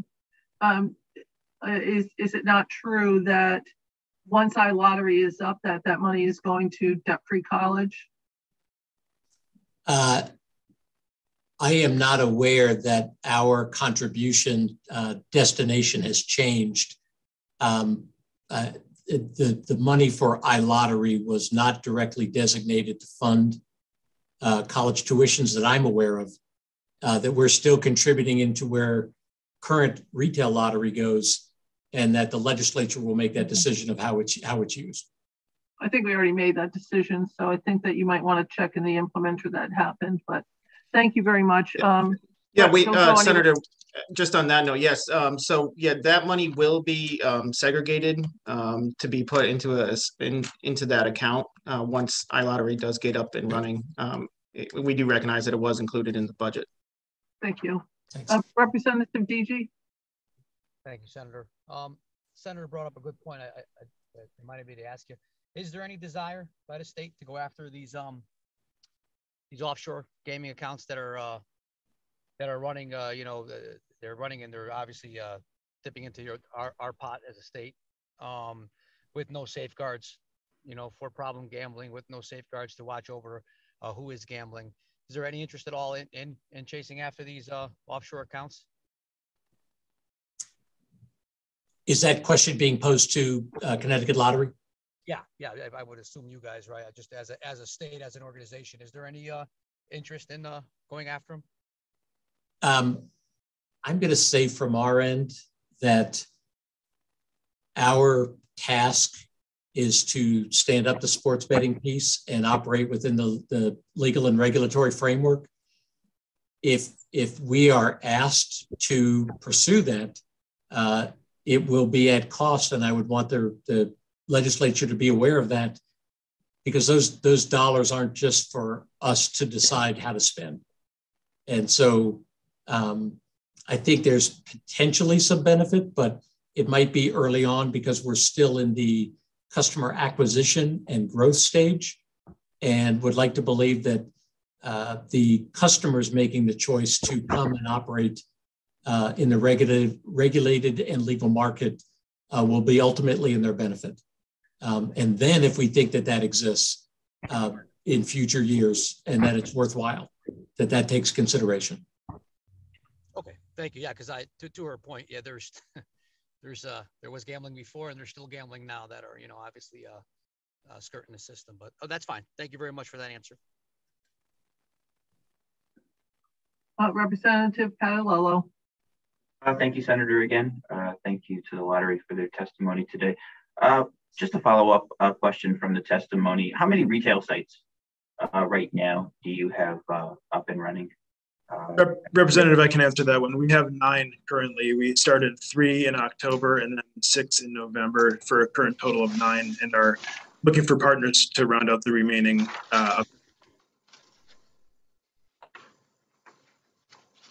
So how many are remaining according to? 6. Okay. And what locations do you have now that are functional and offering the opportunity to place sports wagers? Yep. So the Sports Haven in New Haven, where I know you've been, the Bobby V's in Windsor Locks and Stamford, and then Manchester, Hartford, New Britain, Waterbury, Torrington, and Milford. And again, these are all Sport Tech locations at this point. Okay. And we're looking at a timeline for the next 6 to be sited and up in operations by about when? In the coming months, comfortably, I would say. We would like to have all 15 up by the end of the calendar year, certainly. Some will take longer than others. Some are going to be more drag and drop, sort of like Sport Tech was, not to minimize the tremendous work that went into it. And some are going to be a little bit more work, but we're fully turning our attention to this now. Thank you. Thank you for that information. All set, Representative? One other question, different topic. We've talked about with our tribal partners the amount of wagers placed on online sports betting or online sports betting as this has been unveiled for the last several months now. I wanted to get the lottery's experience. How many wagers have been placed online? And if you have the information, be very interested on how many users place those wagers over your first quarter in business here. I think I know I don't have those numbers jotted down in front of me for being able to declare, but we're happy to follow up and provide those back to the committee members. I heard, I think one of the tribal partners referring to how many wagers they'd taken in retail locations. And so I'm sure that we can provide you the answers to what you asked there. Sure, certainly. And I'd be interested too in the experience as folks are attempting to set up accounts online, what that experience has been, and what is folks coming to your online site to be able to set up an account. What is actually the folks that are coming there, the traffic, and then those eventually that do set up an account. Certainly that experience from visiting and then obviously then establishing and then placing a wager would certainly be interested as we're having this discussion today. Thank you. Sure, and those are all points that we discuss with Rush Street as we look and monitor our business activity. And that has been what allowed me to include in my comments that we are confident in continued growth and getting some good partnership conversations with them. We're one, thrilled to be partnered with them, and the other for the thoughts and guidance that they give us on this. Thank you. Thank you for the opportunity to ask the questions, Madam Chair. Thank you. Are there any other further questions for the lottery right now? Keep in mind that you can always ask questions as we move along. So up next, we have both Representative Palillo and Representative DG Von Carlo. I was really hesitant to say your name. You have your hands up. We have up next fantasy sports, which actually was in statute well before we got this done, and then was further talked about in the negotiations with the two tribal nations. And right now we have FanDuel, Katie Peters, and DraftKings, Chris Sapola. We're going to talk a little bit about fantasy sports, which is different than anything else that we have here. Fact is that what we have been talking about right now is an intra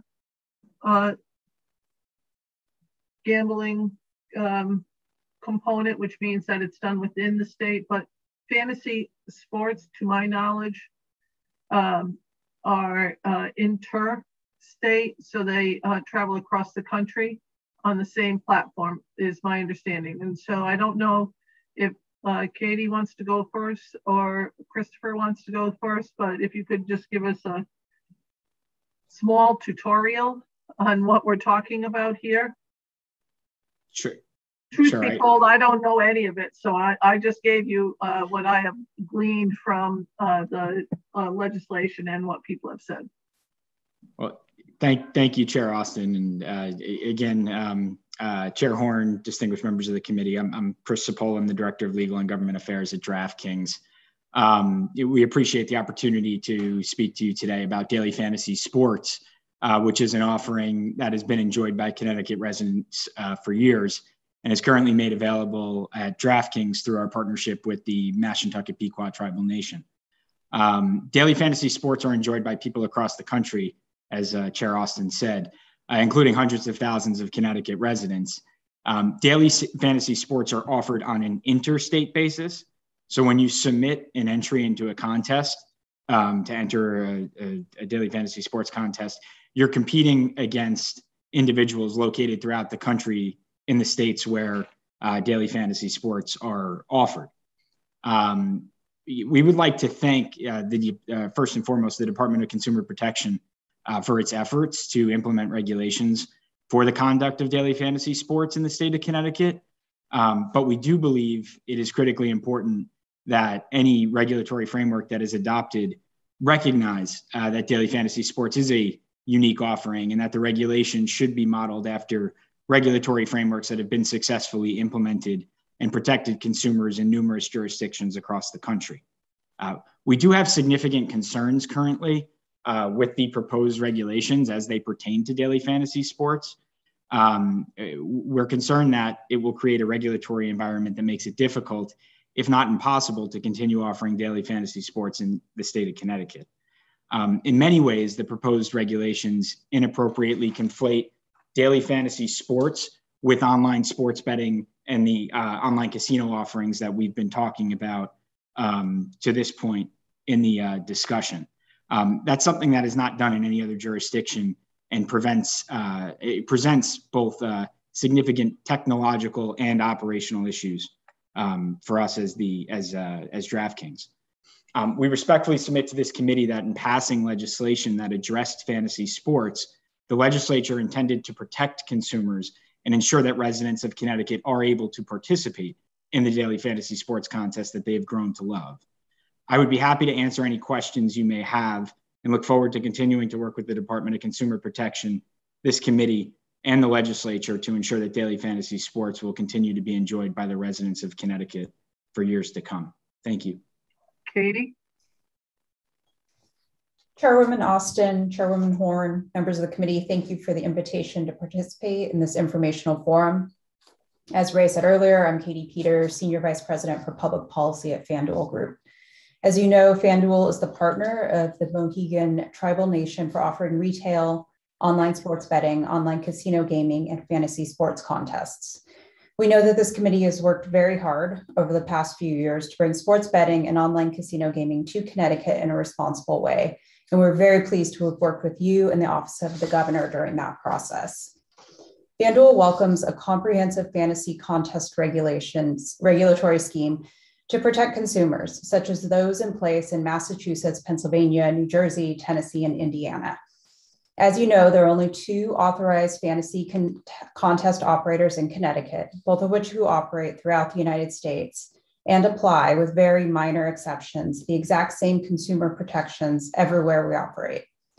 Some of these key fantasy sports protections include segregating player funds from operational funds, know your customer checks, and responsible play tools.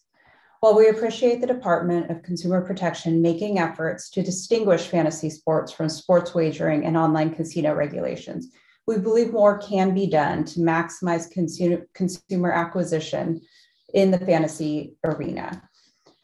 Fantasy is a national endeavor. Customers enjoy competing with family members, coworkers, and friends who may or may not live in the state of Connecticut. As such, it's difficult to change fantasy platforms on a state-by-state basis, given the nature of these platforms. Because of this, there are a number of key remaining issues, including requiring users to be logged out after 30 minutes, since users spend hours building and revising lineups for contests and expect to remain logged in. Changes to management processes, which is very different for a national platform, and the requirements for multi-factor authentication at every login, which is unnecessary and burdensome. We look forward to continuing to work with Department of Consumer Protection and this committee to revise the regulations, and look forward to your questions. Thank you very much. Thank you. And so I have a couple of questions. I know that we legalized fantasy sports if there was an agreement with the 2 tribal nations, which obviously the 2 tribal nations did not have an agreement until much later. But I believe it was maybe 2016 or so that we had started this discussion on fantasy sports, recognizing that they were different than other online platforms, so to speak. Do you remember when that first happened? I believe it. I can jump in here, Chair Austin. I believe it predates my time at DraftKings, but I believe that the first legislation that the legislature passed was in 2017. Thank you. And my understanding is the biggest difference is intra-state versus interstate component for fantasy games. So daily fantasy sports fantasy contests are games of skill, distinguishable from sports betting. But in operation, when you talk about intrastate versus interstate, that is a significant difference with how sports betting and online casino it operates. It's on an intrastate basis versus daily fantasy sports being interstate. And why that's important is from a technology perspective, the technology that's used for daily fantasy sports contests is the same technology across the country, whereas with online sports betting and online casino, we have the ability, given it is on an intrastate basis, to adapt site experiences to address specific regulations that may take place or be adopted in a certain state. So Katie mentioned the two-factor authentication process. With sports betting, it's much easier to implement something like that. Although, we agree with our friends at FanDuel that there are consumer friction points with two-factor authentication. But on the sports betting side, from a technology perspective, it's easier to include that without impacting other jurisdictions, something that isn't the case with the daily fantasy sports offering. So I see my co-chair has her hand up, but I have a couple, if I would just ask for due diligence, a little bit of leeway on this. So were people participating in fantasy sports in Connecticut before this legislation passed? They were, and I think that's a critical point that you're making, Chairwoman, is that the folks were successfully participating in these games. A good anecdotal example is you work in Manhattan, you're in a fantasy pool with your office mates. Some may live in New Jersey, some may live in New York, but you want to be able to participate with everybody. And they were doing that with a great deal of success prior to the legislation. And my understanding, and I worked in corrections for 21 years, and everybody I knew, except for me, was participating in some sort of fantasy game of some sort or another. As the only gaming I ever did on a sports betting side was when I was a bartender when I was in my 20s, so that's 40 years ago. And I used to bet on the color of the uniform of the particular sporting team, and that's the only way I knew how to do it. My understanding is that these statistics move players around from a team they may be on, where you abscond with a player from team A and team B and team C and make your own team relative to that. Is that something that happens relative to this type of betting? That's correct, and it can be done on a variety of leagues and different types of games. I participate in one for English Premier League. NFL is very popular. So there's a lot of different ways to do it, something kind of for everybody. Thank you. Representative Horn. I was settling in for a longer line of questions. I have other questions. I'm not asking them right now.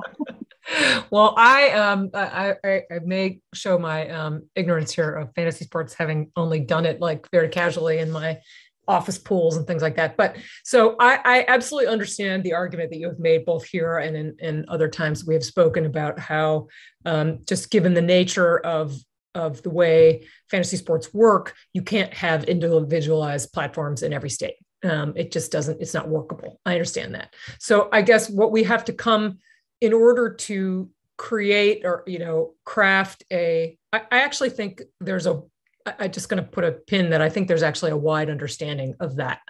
Everyone that I've spoken to involved even in the regulatory process seems to understand that basic notion. So then the issue is, how do we craft or look at or select, which regulatory environment makes the most sense for Connecticut, is most consistent with what we're doing on the sports betting side, in which, to me, in order to decide that, we need to understand sort of with specificity how a player interacts with the game. So I think it was Katie a minute ago who laid out some of the particular challenges with respect to having to log off after half an hour and the two-factor authentication, and having to log off after half an hour those seem to me to be in tension with one another. In other words, one says you have to get off, and the other one says it's going to be hard to get back on again or cumbersome. Whereas, so are you either seeking people to stay on for longer periods, or are you, is it about getting on and off all the time? So explain to me a little bit about what you're aiming for here. I think it's both. We want consumers to have easy access to the platform in order to build and tweak their teams based on their schedule. But we also want them to be able to stay on for an extended period of time if they have the time to devote to moving players around. As opposed to sports betting or casino, they're not gaming that entire time. They're building and tweaking and managing their teams. So it's just a very different environment that they're operating in. And we're just trying to reduce, as Chris said, friction, trying to make it easier for the consumer, in part so they don't go to overseas sites that have very little regulation and don't pay taxes. Chris, I don't know if you want to add anything to that. Yeah, Chair Horn, just to add a little to that, I think that, as Katie was hitting on, the engagement is different. So with sports betting, with online casino, when a customer goes to those platforms, there is wagering activity that is taking place while they're engaged on a repetitive basis. And it's a different form of engagement where you'll go on those to place a wager, and then you'll put it down and you're not looking at it. With fantasy contests, when you submit an entry fee into a contest, use football as an example, and you submit that entry fee. After you submit that entry fee, there's constant adjustments of your lineup based on the budget that you have to construct the players that will be on your fantasy contest team.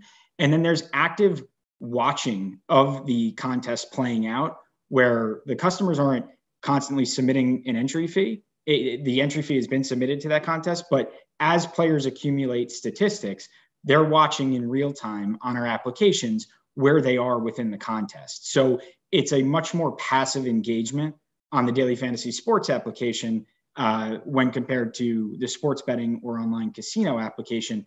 And that's where, as Katie mentioned, the inactivity timeouts really don't apply in the same manner that they do for the sports betting and online casino offerings. So would I be right from your perspective to suggest that the metric to look at to protect consumers here is about sort of the amount of money wagered over a particular period of time, not just pure calculation of how long they're online? So with the fantasy contest, and just to take a step back, and I know responsible gaming and participation was a key focus of the conversation to this point. Within our application, we do have many of the same features that you see in the online sportsbook and online casino offering, where players can set entry fee, deposit limits, and all of the things they can self-exclude from within the application. So many of those features are present in the daily fantasy sports application that we've been talking about with the sports betting application. I think that where the difference breaks is typically in other jurisdictions, how sports betting and online casino are regulated are in a manner that's much more prescriptive than we see with daily fantasy sports. Whereas daily fantasy sports regulatory frameworks, when you look across the country at every jurisdiction that chooses to actively regulate daily fantasy sports, it is a more principles-based approach that adopts industry standard specifications. And then that allows us to work with our regulator without necessarily having to fit within one specific box that you may see in sports betting regulations. It gives more flexibility to work with the regulator to ensure a safe consumer experience, which is what we want as well. We want the safest environment for our customers. But given the interstate nature of the offering and how it's been regulated to date, that flexibility is important. And we accomplish the same goal from our perspective in making sure that it's a safe offering. I know from our conversations, it's of the utmost importance to the state of Connecticut. It is to us as well. We think we can get there without having the conflation of a sports betting regulatory framework with a daily fantasy sports framework. Thank you. That was very helpful. Thank you, Senator. You're welcome. Representative Howard. Thank you, Senator. Chris, I don't know if you were on earlier. I apologize. I have limited bandwidth where I am, so I'm trying to do just audio. But listening to you and Katie, if I understand, it's not so much that the 2FA is more cumbersome in the fantasy platform as compared to sports betting. It's just less necessary when somebody's logging in simply to make roster moves as opposed to moving money around. Is that effectively what I'm hearing? And thank you for the question. I think what I'd say is we brought up the two-factor authentication, as an example, because it applies to sports betting, just to highlight some of the functionality differences between online sports betting and daily fantasy sports. It's very hard and I'll speak from the DraftKings perspective, to identify one or two components with the proposed regulations as they pertain to daily fantasy sports and fantasy contests, because it's just such a unique and distinct manner in which a regulatory environment is being proposed for daily fantasy sports, and that we haven't seen all of these parameters put forth in the way that they are in any other jurisdiction. Typically we see separate regulations for sports betting, separate regulations for daily fantasy sports, and that's where the difficulties come in for us just looking at it from a holistic perspective, not having the flexibility that we have in other jurisdictions to work with our regulator and have an overall regulatory framework that's in line with that. It creates technological issues as well as operationally, because the operation around daily fantasy sports is completely different than the sports betting and online casino verticals. So the framework, which I believe is unintentional, just doesn't recognize how the industry operates and overall creates a lot of issues. Yeah, and if I could just jump in there, I think this is all very well intentioned. And with any new law, there's always kinks and tweaks that need to be made throughout. And we've enjoyed our working relationship with the Department of Consumer Protection, and we're grateful for their engagement on this. So I just want to emphasize this is just growing pains, and I think we'll get to a really positive place. But there are some changes that I think we all agree need to be made. Okay, so I understand that part. So effectively saying that, I think we can obviously all understand that, when we regulate something, it's going to come with regulation. It's sort of inherent in it. And we have to, as a legislature, look at that. But what you're basically telling us is the regulatory or the regulations that we have in place for sports betting and online gaming may not be necessarily applicable to fantasy. And I understand that. And I'd like to hear more about it as things move on, and try to work out something that is conducive to that, but at the same time doesn't put more regulation on one platform or to make it unfair in a competitive way, if you know what I'm trying to say there. But I mean, I'll say this to you. I understand the 30 minutes. That makes perfect sense to me when you're talking about fantasy.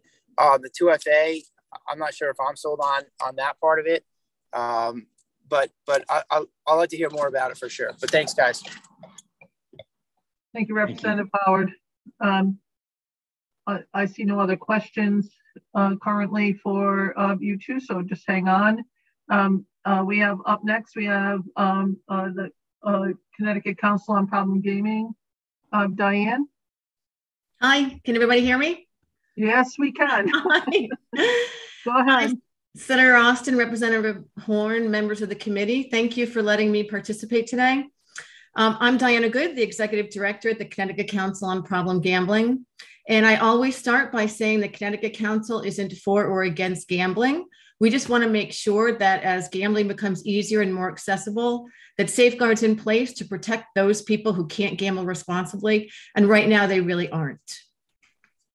Our first concern is really with the lack of funding from the casinos for prevention. We have no issues with funding towards treatment. I just want to make sure that that's really clear. The additional $1 million from the lottery has been fantastic. If you're a problem gambler, you want to be a problem gambler in Connecticut, because our treatment programs here are really phenomenal. That is not what our issue is right now. Our issue really is with prevention funding and getting people into these treatment programs. And that's really where advertising for the helpline is incredibly important. During the legislative process, we were under the impression from the casinos that they were going to continue to support the council at the same level as they were doing and give an additional $500,000 towards problem gambling. And that hasn't been what has happened. They're giving a total of $500,000, and according to their legal teams, that's good enough to satisfy the requirements. Of that $1 million, an additional $64,000 total annually is coming to the council. Our calls have quadrupled to the helpline, and that additional $65,000 plus the additional funding from the lottery is just enough money to be able to hire one additional staff person.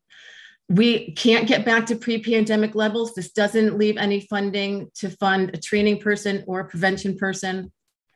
So I'm not really sure what Foxwoods is doing with their funding. Half of their funding is coming to the council. I don't know where the other half is going. We've also been talking to people at Yale about what they're working on, which is a computer-based treatment program called CBT for CBT. And Mohegan Sun is very interested in funding that program. Our problem is the first 2 years of that program, they're going to be working on developing that program. And the next 3 years, they're going to be working on clinical trials. So they won't be seeing a patient for anywhere between 3 and 5 years. That doesn't help us when we get calls on Monday morning from people who have lost everything sports betting over the weekend. I can't really say, hang in there, because anywhere between 3 and 5 years from now, there could be a great program for you.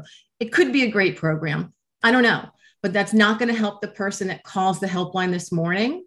It's also not going to help the person who lost everything yesterday, who doesn't know that we have a helpline in Connecticut, doesn't know that there's treatment available. And that really gets back to our ability to market the helpline. Thanks, so Diane. Again, that's what Mohegan's doing. I'm not sure about Foxwoods.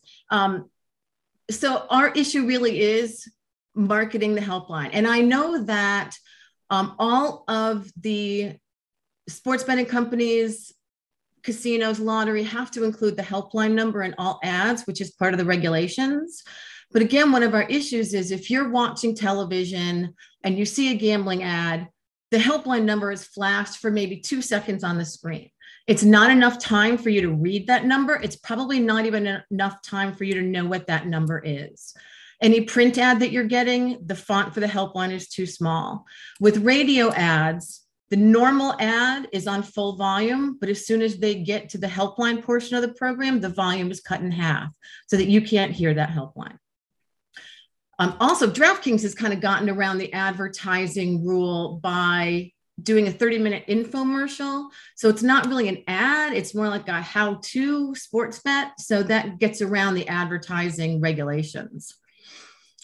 We're also concerned that they're saying that it's a risk-free prospect. All you have to do is open up an account and they'll give you $100, $500. It's risk-free. It's really not. So we're concerned about our ability to fund this great logo that we did. Anika was talking about the logo that we all came together to produce. It's great.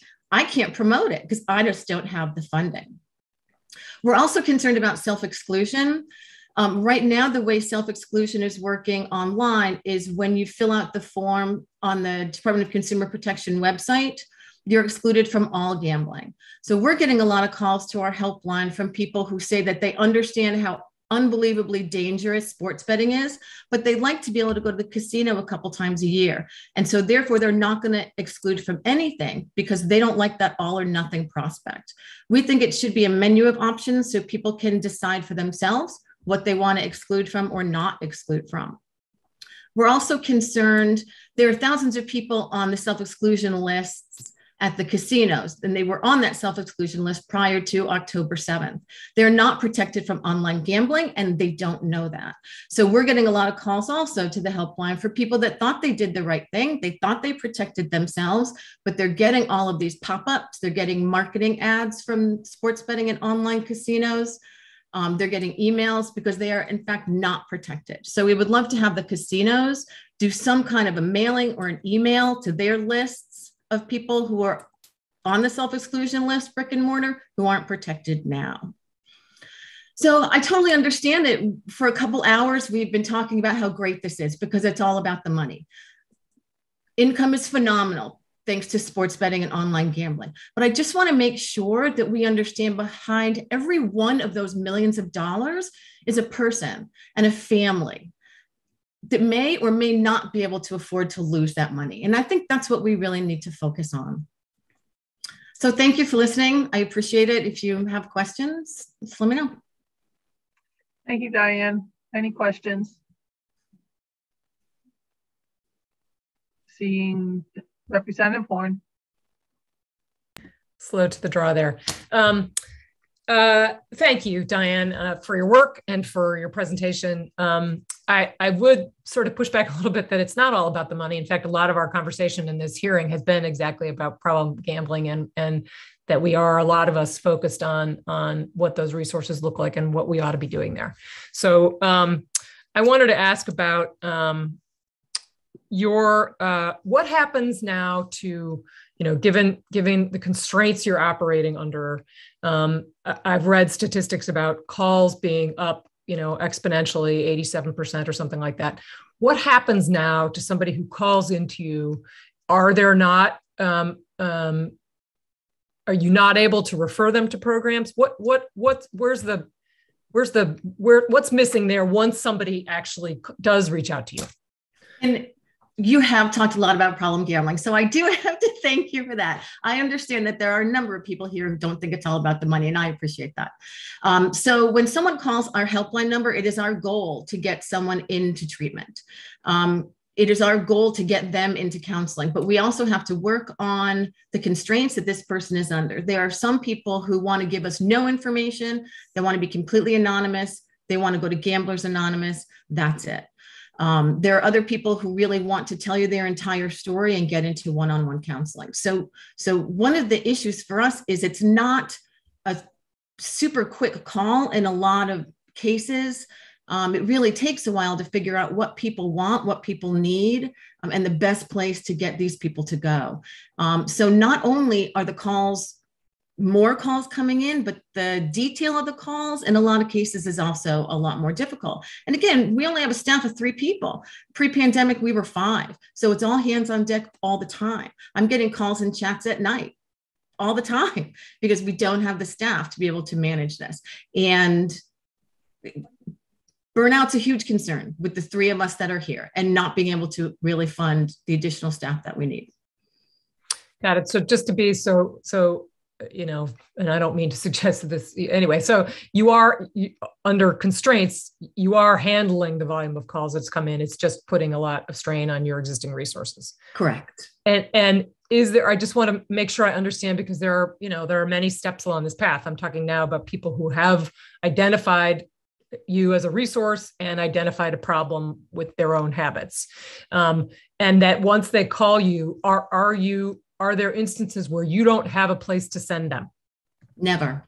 Okay. So that's always have a place to send them. There's not a deficit in that area now. So principally what we're talking about is how we make sure that people are aware of the resources and getting to you in the first place. Right. The quality of treatment in this state isn't the issue. Getting people into that quality treatment is the issue. And the helpline really is that bridge. We have problem gamblers over here. We have awesome treatment over here. And the helpline is that bridge that gets people from over there to over there. And without the funding to be able to market that helpline, promote that helpline, make sure that everyone knows there is a helpline, there's a real breakdown in the system. And that funding has normally come from the casinos. Okay, thank you. If you were to, speaking very theoretically here, what kind of staffing? So there's issues with staffing you have right now in order to manage the volume of calls coming in. First, to that question, what would you need in order to manage that?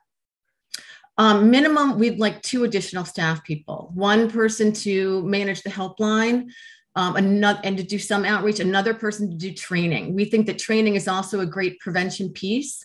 What should you be looking for as far as problem gambling is concerned? We'd like to train bankers. We'd like to train business owners. Are you sure no one's embezzling from you? It's happened in the state. We all know that. So we would like to be doing more training so that people know the warning signs to look for. And again, let's get these people into treatment before they do something stupid like embezzle. Okay, so then on the other part of this, you've made, some specific issues, identified some specific issues, with helplines being flashed too quickly, volume dropping on radio ads, and the fonts being too small. Are you in conversation with the principals here that we've heard before this call about those particular problems? I mean, are you working with them on that? Those seem like issues that could be resolved. Yes, you would think that those were issues that could be resolved. Not all operators are the same. So there are some companies that have been better than others as far as listening to our concerns. I don't know how much more I want to say. Yeah, please don't. But okay. Some are better than others. It has been brought up to everyone. Foxwoods right now is not someone that I'm really able to reach out to very much. I've emailed people at Foxwoods, and they haven't been emailing me back. I mean, our relationship with Foxwoods right now, I just have to say, isn't that great. I know that they do have a problem gambling committee. I asked if I could be part of that. At the last meeting, the answer was no. Hopefully moving forward, I can be. So it really all depends on the specific operators. One of the other things that we've brought to the table is a customer service phone number. DraftKings and FanDuel, it's very hard to get a customer service person on the phone. So some of the calls that we're getting are people saying, I can't log into my FanDuel account.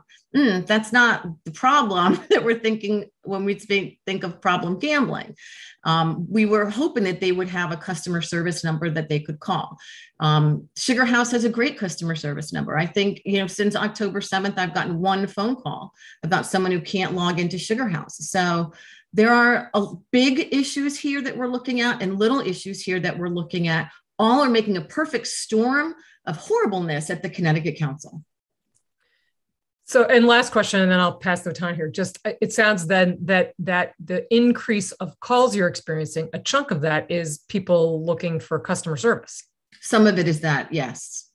But the concern for us is we don't want our phone number to be buried any more than it is buried. So our feeling is at least you can see the phone number to call, even though it's not the right number to call. So we don't want to give anyone the opportunity to bury our number any further than it's already buried. Okay, thank you very much. Thanks, Senator. Thank you. Diane, do you have your budget available for us to review? Sure. Yeah. How much do you get every year? No, total. Our budget's around $800,000, $750,000. And you pay for the 3 staff that you have, and what else do you pay for out of that? Rent, insurance, all of those normal things. Right. None of it is spent on marketing or advertising at this point. And that's what the lottery spends theirs on. The lottery helps us with the helpline.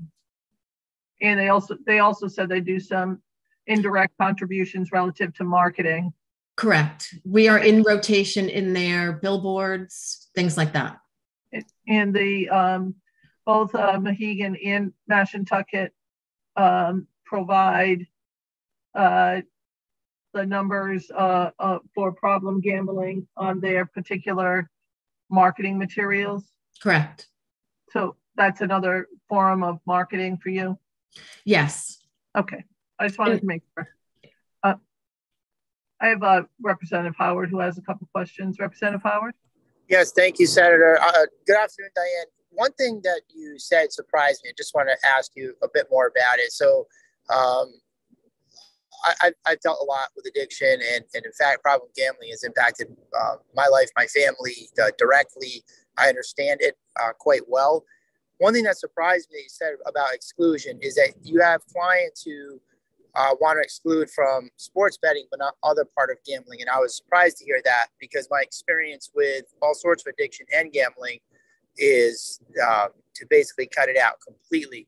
Can you tell me, even if it's sort of anecdotally, how many people are looking to exclude themselves from only certain parts of gambling? Not really. Yeah, I don't have a comparison of who wants to exclude from everything and who just wants to exclude from certain things. But we think it's very important that we meet people where they are. And there's a lot of addiction treatment right now that isn't all or nothing. They're thinking that if you cut back on gambling or drinking or drugs, that may work for some people. I'm not going to judge how anyone's addiction path should work or how anyone's recovery should work, but it's not up to me or anyone to be able to say you have to exclude from everything or nothing. We think that people should have the option to make sure that their treatment plan works for them, doesn't just fit into our mold. Okay, thank you, Diane. I appreciate it. Thank you. I see no other questions, Diane. Thank you. Thanks for coming. Thank you. Appreciate it. We have DCP up next.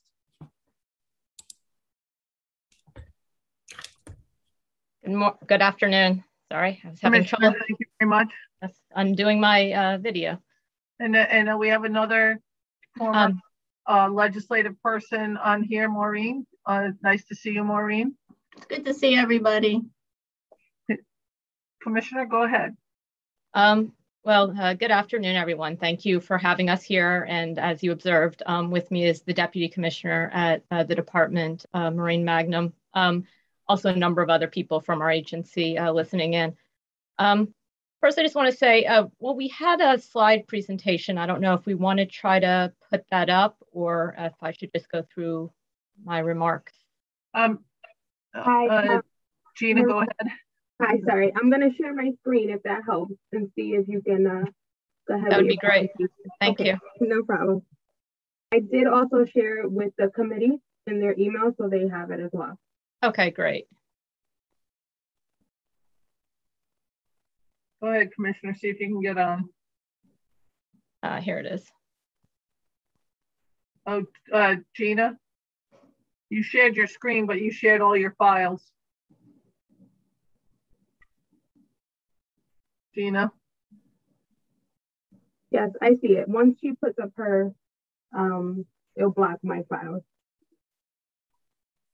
Go ahead, Commissioner. Can you get on there? Oh, am I? Yeah, she wants you to put your. Oh, okay. Try it. I'm not certain. It's not letting us.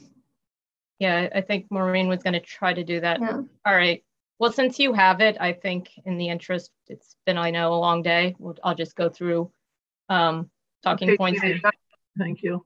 Unfortunately, yeah, people on TV can't follow along, but you guys can. So to begin, I do appreciate the opportunity to be able to update the committee. Just at a high level, I want to say that, we've been really pleased so far with how things have been going. This has been the most significant expansion and modernization of gaming landscape for the state, really since casinos first opened on the reservations and gambling really became something in the state. And we're comfortable so far with how the rollout's been going. We think we've launched a marketplace that we opened quickly and really stayed true to the goals of the statute and the charge that was given to us. It's really, a well-regulated market, and it's one that we think Connecticut residents can have confidence in. And we've been pleased so far with our kind of relationship and working relationship with the operators. This is a new market, a lot of new rules going on, not a lot of learning on our end about how they operate. But so far, that's been going smoothly. Oh, it looks like maybe this has been opened up. All right. So perfect. I was just getting to where we are in slide 2. So in terms, and we've been talking a lot about this, but in terms of what we're actually seeing in the state, this is sort of the scope of what this expansion has entailed. We have now online sports wagering available throughout the entire state by all 3 of the operators. There's online casino and fantasy contests are now available throughout the state by our state's 2 tribal partners and the businesses they're working with. We also have retail sports betting available, multiple locations in Connecticut, in addition to on the reservations. And then there's additional casino online gaming that's been authorized and is coming, specifically iLottery and online casino. We can go to slide 3. This is just sort of a summary of sort of the retail rollout and where, in addition to on people's phones, there are now these 9 currently open locations in the state for people to go. Next slide. So this really, and I'm not going to read all this, don't worry, but this, since the legislature passed this law expanding gaming in May, a lot has happened, and it happened quickly. In fact, normally I would have started my presentation acknowledging the whole DCP team, many of whom are watching and available to correct me if I say something wrong, but I really wanted to wait till this slide to thank all of them. And this is really gives you a visual of how much was accomplished in a few short months, although it didn't seem short at the time. So while I'm not going to go through all these bullets as you look through them later, since you have these, I think it's important to remember that each of these maybe hits a milestone, but an enormous amount of work occurred from a dedicated team at DCP to hit each of these milestones and to hit them in the sort of time frame that the state was hoping for. We can go to the next slide. So this is, and these numbers have been talked about. So really this one in the next slide, we can go through quickly. This kind of gives a feel for how much activity is being seen in the state. And, you know, so a lot of being wagered. It's important to remember that that's not necessarily all new money. So people put in some money, win some, lose some, rebet some of their winnings. So it's not that much entirely is at stake. The next slide will show, which we've talked about, sort of the revenues that the state is starting to see from expanded gaming, which again, all this information is also available on our website. So we have a whole statistics page so people can track the progress of this market. We can go to slide 7. So a really important part of the work that went into all this was creating the regulatory structure and sort of setting the rules of the game for how online gaming and retail sports betting was going to work. So that involved a lot of work, and I think it did require, we spent a lot of time analyzing the bill itself and the law, and we know it reflected a lot of compromises. And I think the discussion today, you see that people kind of came out different ways on where things are. But we really worked hard. We looked at what other states were doing. We talked to all our counterparts. We talked and got input from the tribal partners of the state, the Connecticut Lottery Corporation, other businesses that are in the marketplace, either as service providers or as operators.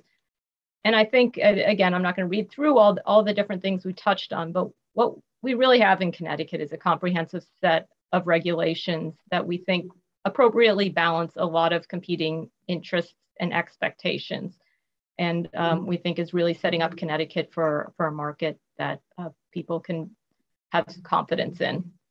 So next, I want to touch on problem gaming. It's come up a lot during this, and I want to kind of emphasize the work that we've been doing at DCP to really talk about, to really address this concern. It's something that was sort of built into the law as an issue that the state should be thinking about, and that's something we've done. So first, we launched the state's first ever centralized self-exclusion list. So there were some different ways that the different businesses dealt with this, but now there's a centralized list that everyone can work off of. It allows people to self-exclude for 1, 5 years, or for a lifetime. So that's an important addition. But self-exclusion is just one piece of this. We built into our regulations a lot of features to really give patrons the tools that they need to perhaps recognize that maybe their gaming is going too far and that they have a problem, and then where to get help if they're starting to recognize that they're gaming above and beyond what maybe they're comfortable with. So first of all, throughout the websites, there needs to be information on the problem gaming and a message of, you know, the phone number to call, how to get help for problem gaming. So it shows up on the login and log off screen. All the retail locations have to have it. There's a patron protection page that each operator needs to have that will include this information. Also, there's a lifetime deposit limit of $2,500. And once you deposited that amount, you'll get the message with details and information on how to set some limits or get on the self-exclusion list, and you'll start getting that every 6 months. We also are requiring the platforms to make sure patrons have notifications about the amount of time and the amount of money they're spending on gaming, so that everybody has a way to recognize that, oh, maybe I'm spending a lot more time on here than I realized, or I've spent a lot more than I realized. And we want people to have that visibility into that, so then they can, when they log off or go to the patron protection page and start thinking about how to do that. We also require each platform to have a way for patrons to place limits on themselves. Maybe they don't want to exclude themselves altogether, but they realize that sometimes it gets out of hand when they're in the middle of a game. And so they need to be allowed to place either time limits or deposit or spend limits on their accounts, so that they can manage and limit themselves. We also require all employees at our licensees who are going to be interacting with patrons to take problem gaming training, and that training course needs to have been approved by the Department of Mental Health and Addiction Services. An operator is not allowed to induce somebody to continue gaming when the person tries to stop or is closing the app, or right after they lose a wager or something. So there's that. In addition, some of the operators have play for free games to try to get people comfortable with some of their games, and they're not allowed to use those free versions to give people a false sense of what that likelihood of winning is going to look like. In addition, we have, as was discussed just before, any advertising needs to include the problem gaming message as well. So in addition to being on the websites, at the login, at the log off, it's required in all the advertising as well. And we're continuing to look at what else or what more should we be doing. So we meet every other week with the Connecticut Council on Problem Gaming and our partners at Department of Mental Health and Addiction Services. And we have a team at DCP who meets with them regularly. So with that, I know there was a lot discussed. Happy to answer any questions.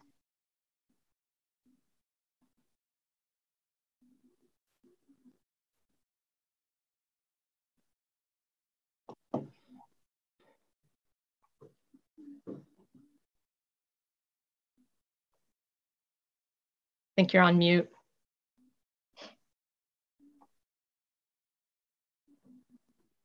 I was. Again, we appreciate the presentation. We appreciate all that we put on your plate in the last year from the legislation that we passed, both this and the cannabis legislation. We actually look forward to not dealing with DCP this year. All due respect, Commissioner. We like you, but we'd like not to deal with you. Just like am I allowed to say the feeling's mutual? You absolutely are. I know that there will be some things that come up, and we have some tweaking. I would like to talk a little bit about the interstate, intrastate components of things. And I know that we passed a bill back in 16 or 17 relative to fantasy sports, which was going to keep the two separate. And I don't know if we combine the two in the overall legislation, just from a purely technical component of it. Did we combine the two? Because I know we intended back in 17 or 16 to keep them separate, but we did not. So right. At least it seems that we did not. So you're following the legislation? Yeah, so the bill that was passed rolled fantasy contests into the definition of an internet game. Okay. And so the way the bill is written is it categorizes it and sort of then throughout, because as it talks about internet games, it treats it the same as sports wagering or iCasino. Okay, so if we wanted to fix that, it would have to be an amendment or a standalone piece of legislation to do so? Yeah, so that would be, that would definitely be sort of on the level of a policy shift relative to what the law currently says. And then, of course, we would take a look at our regs to follow whatever the new law directs us to do. Okay. Thank you for that. I just wanted to have some clarification, because I know when we originally passed the 16 or 17 legislation that we were intending to do fantasy separate from the online gaming components, online and sports betting. And so I just wanted to, try to figure out what happened I think we took the bill as directed by the executive branch. And so I think we have to go back to them and talk to them a little bit too. So thank you for that. Representative Horn. Thank you, Senator. And thank you for all the work you've done on this. And yes, quite a bit of interaction with us trying to manage the various pieces of large legislation we sent your way. And I don't know whether you are going to feel comfortable answering this question, but I wanted to ask straight up, following on Senator Austin's question about the distinction between fantasy sports and sports betting, and whether, we've heard a lot of testimony about that, obviously, whether you have a viewpoint at all as to whether the two should be regulated differently.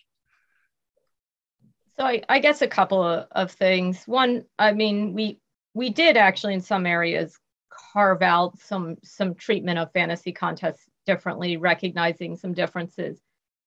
I think at a high level, this is going to be kind of a policy decision. Certainly when people, you are creating an account and you're betting or wagering or using an entry fee, I guess is what it is, real money there. So there is some similarities. And so, it's complicated as to finding that balance of how much do you want to reduce friction in allowing people to do it similar to what other states did, and how much do you believe the same types of rules that were in place for sports wagering and iCasino belong there?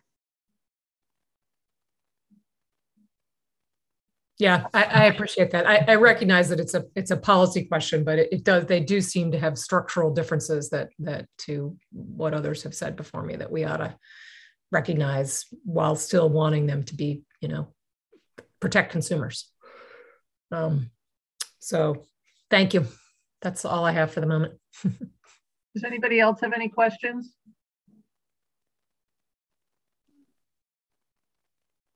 So I see no further questions. Representative Horn, would you like to make any closing comments?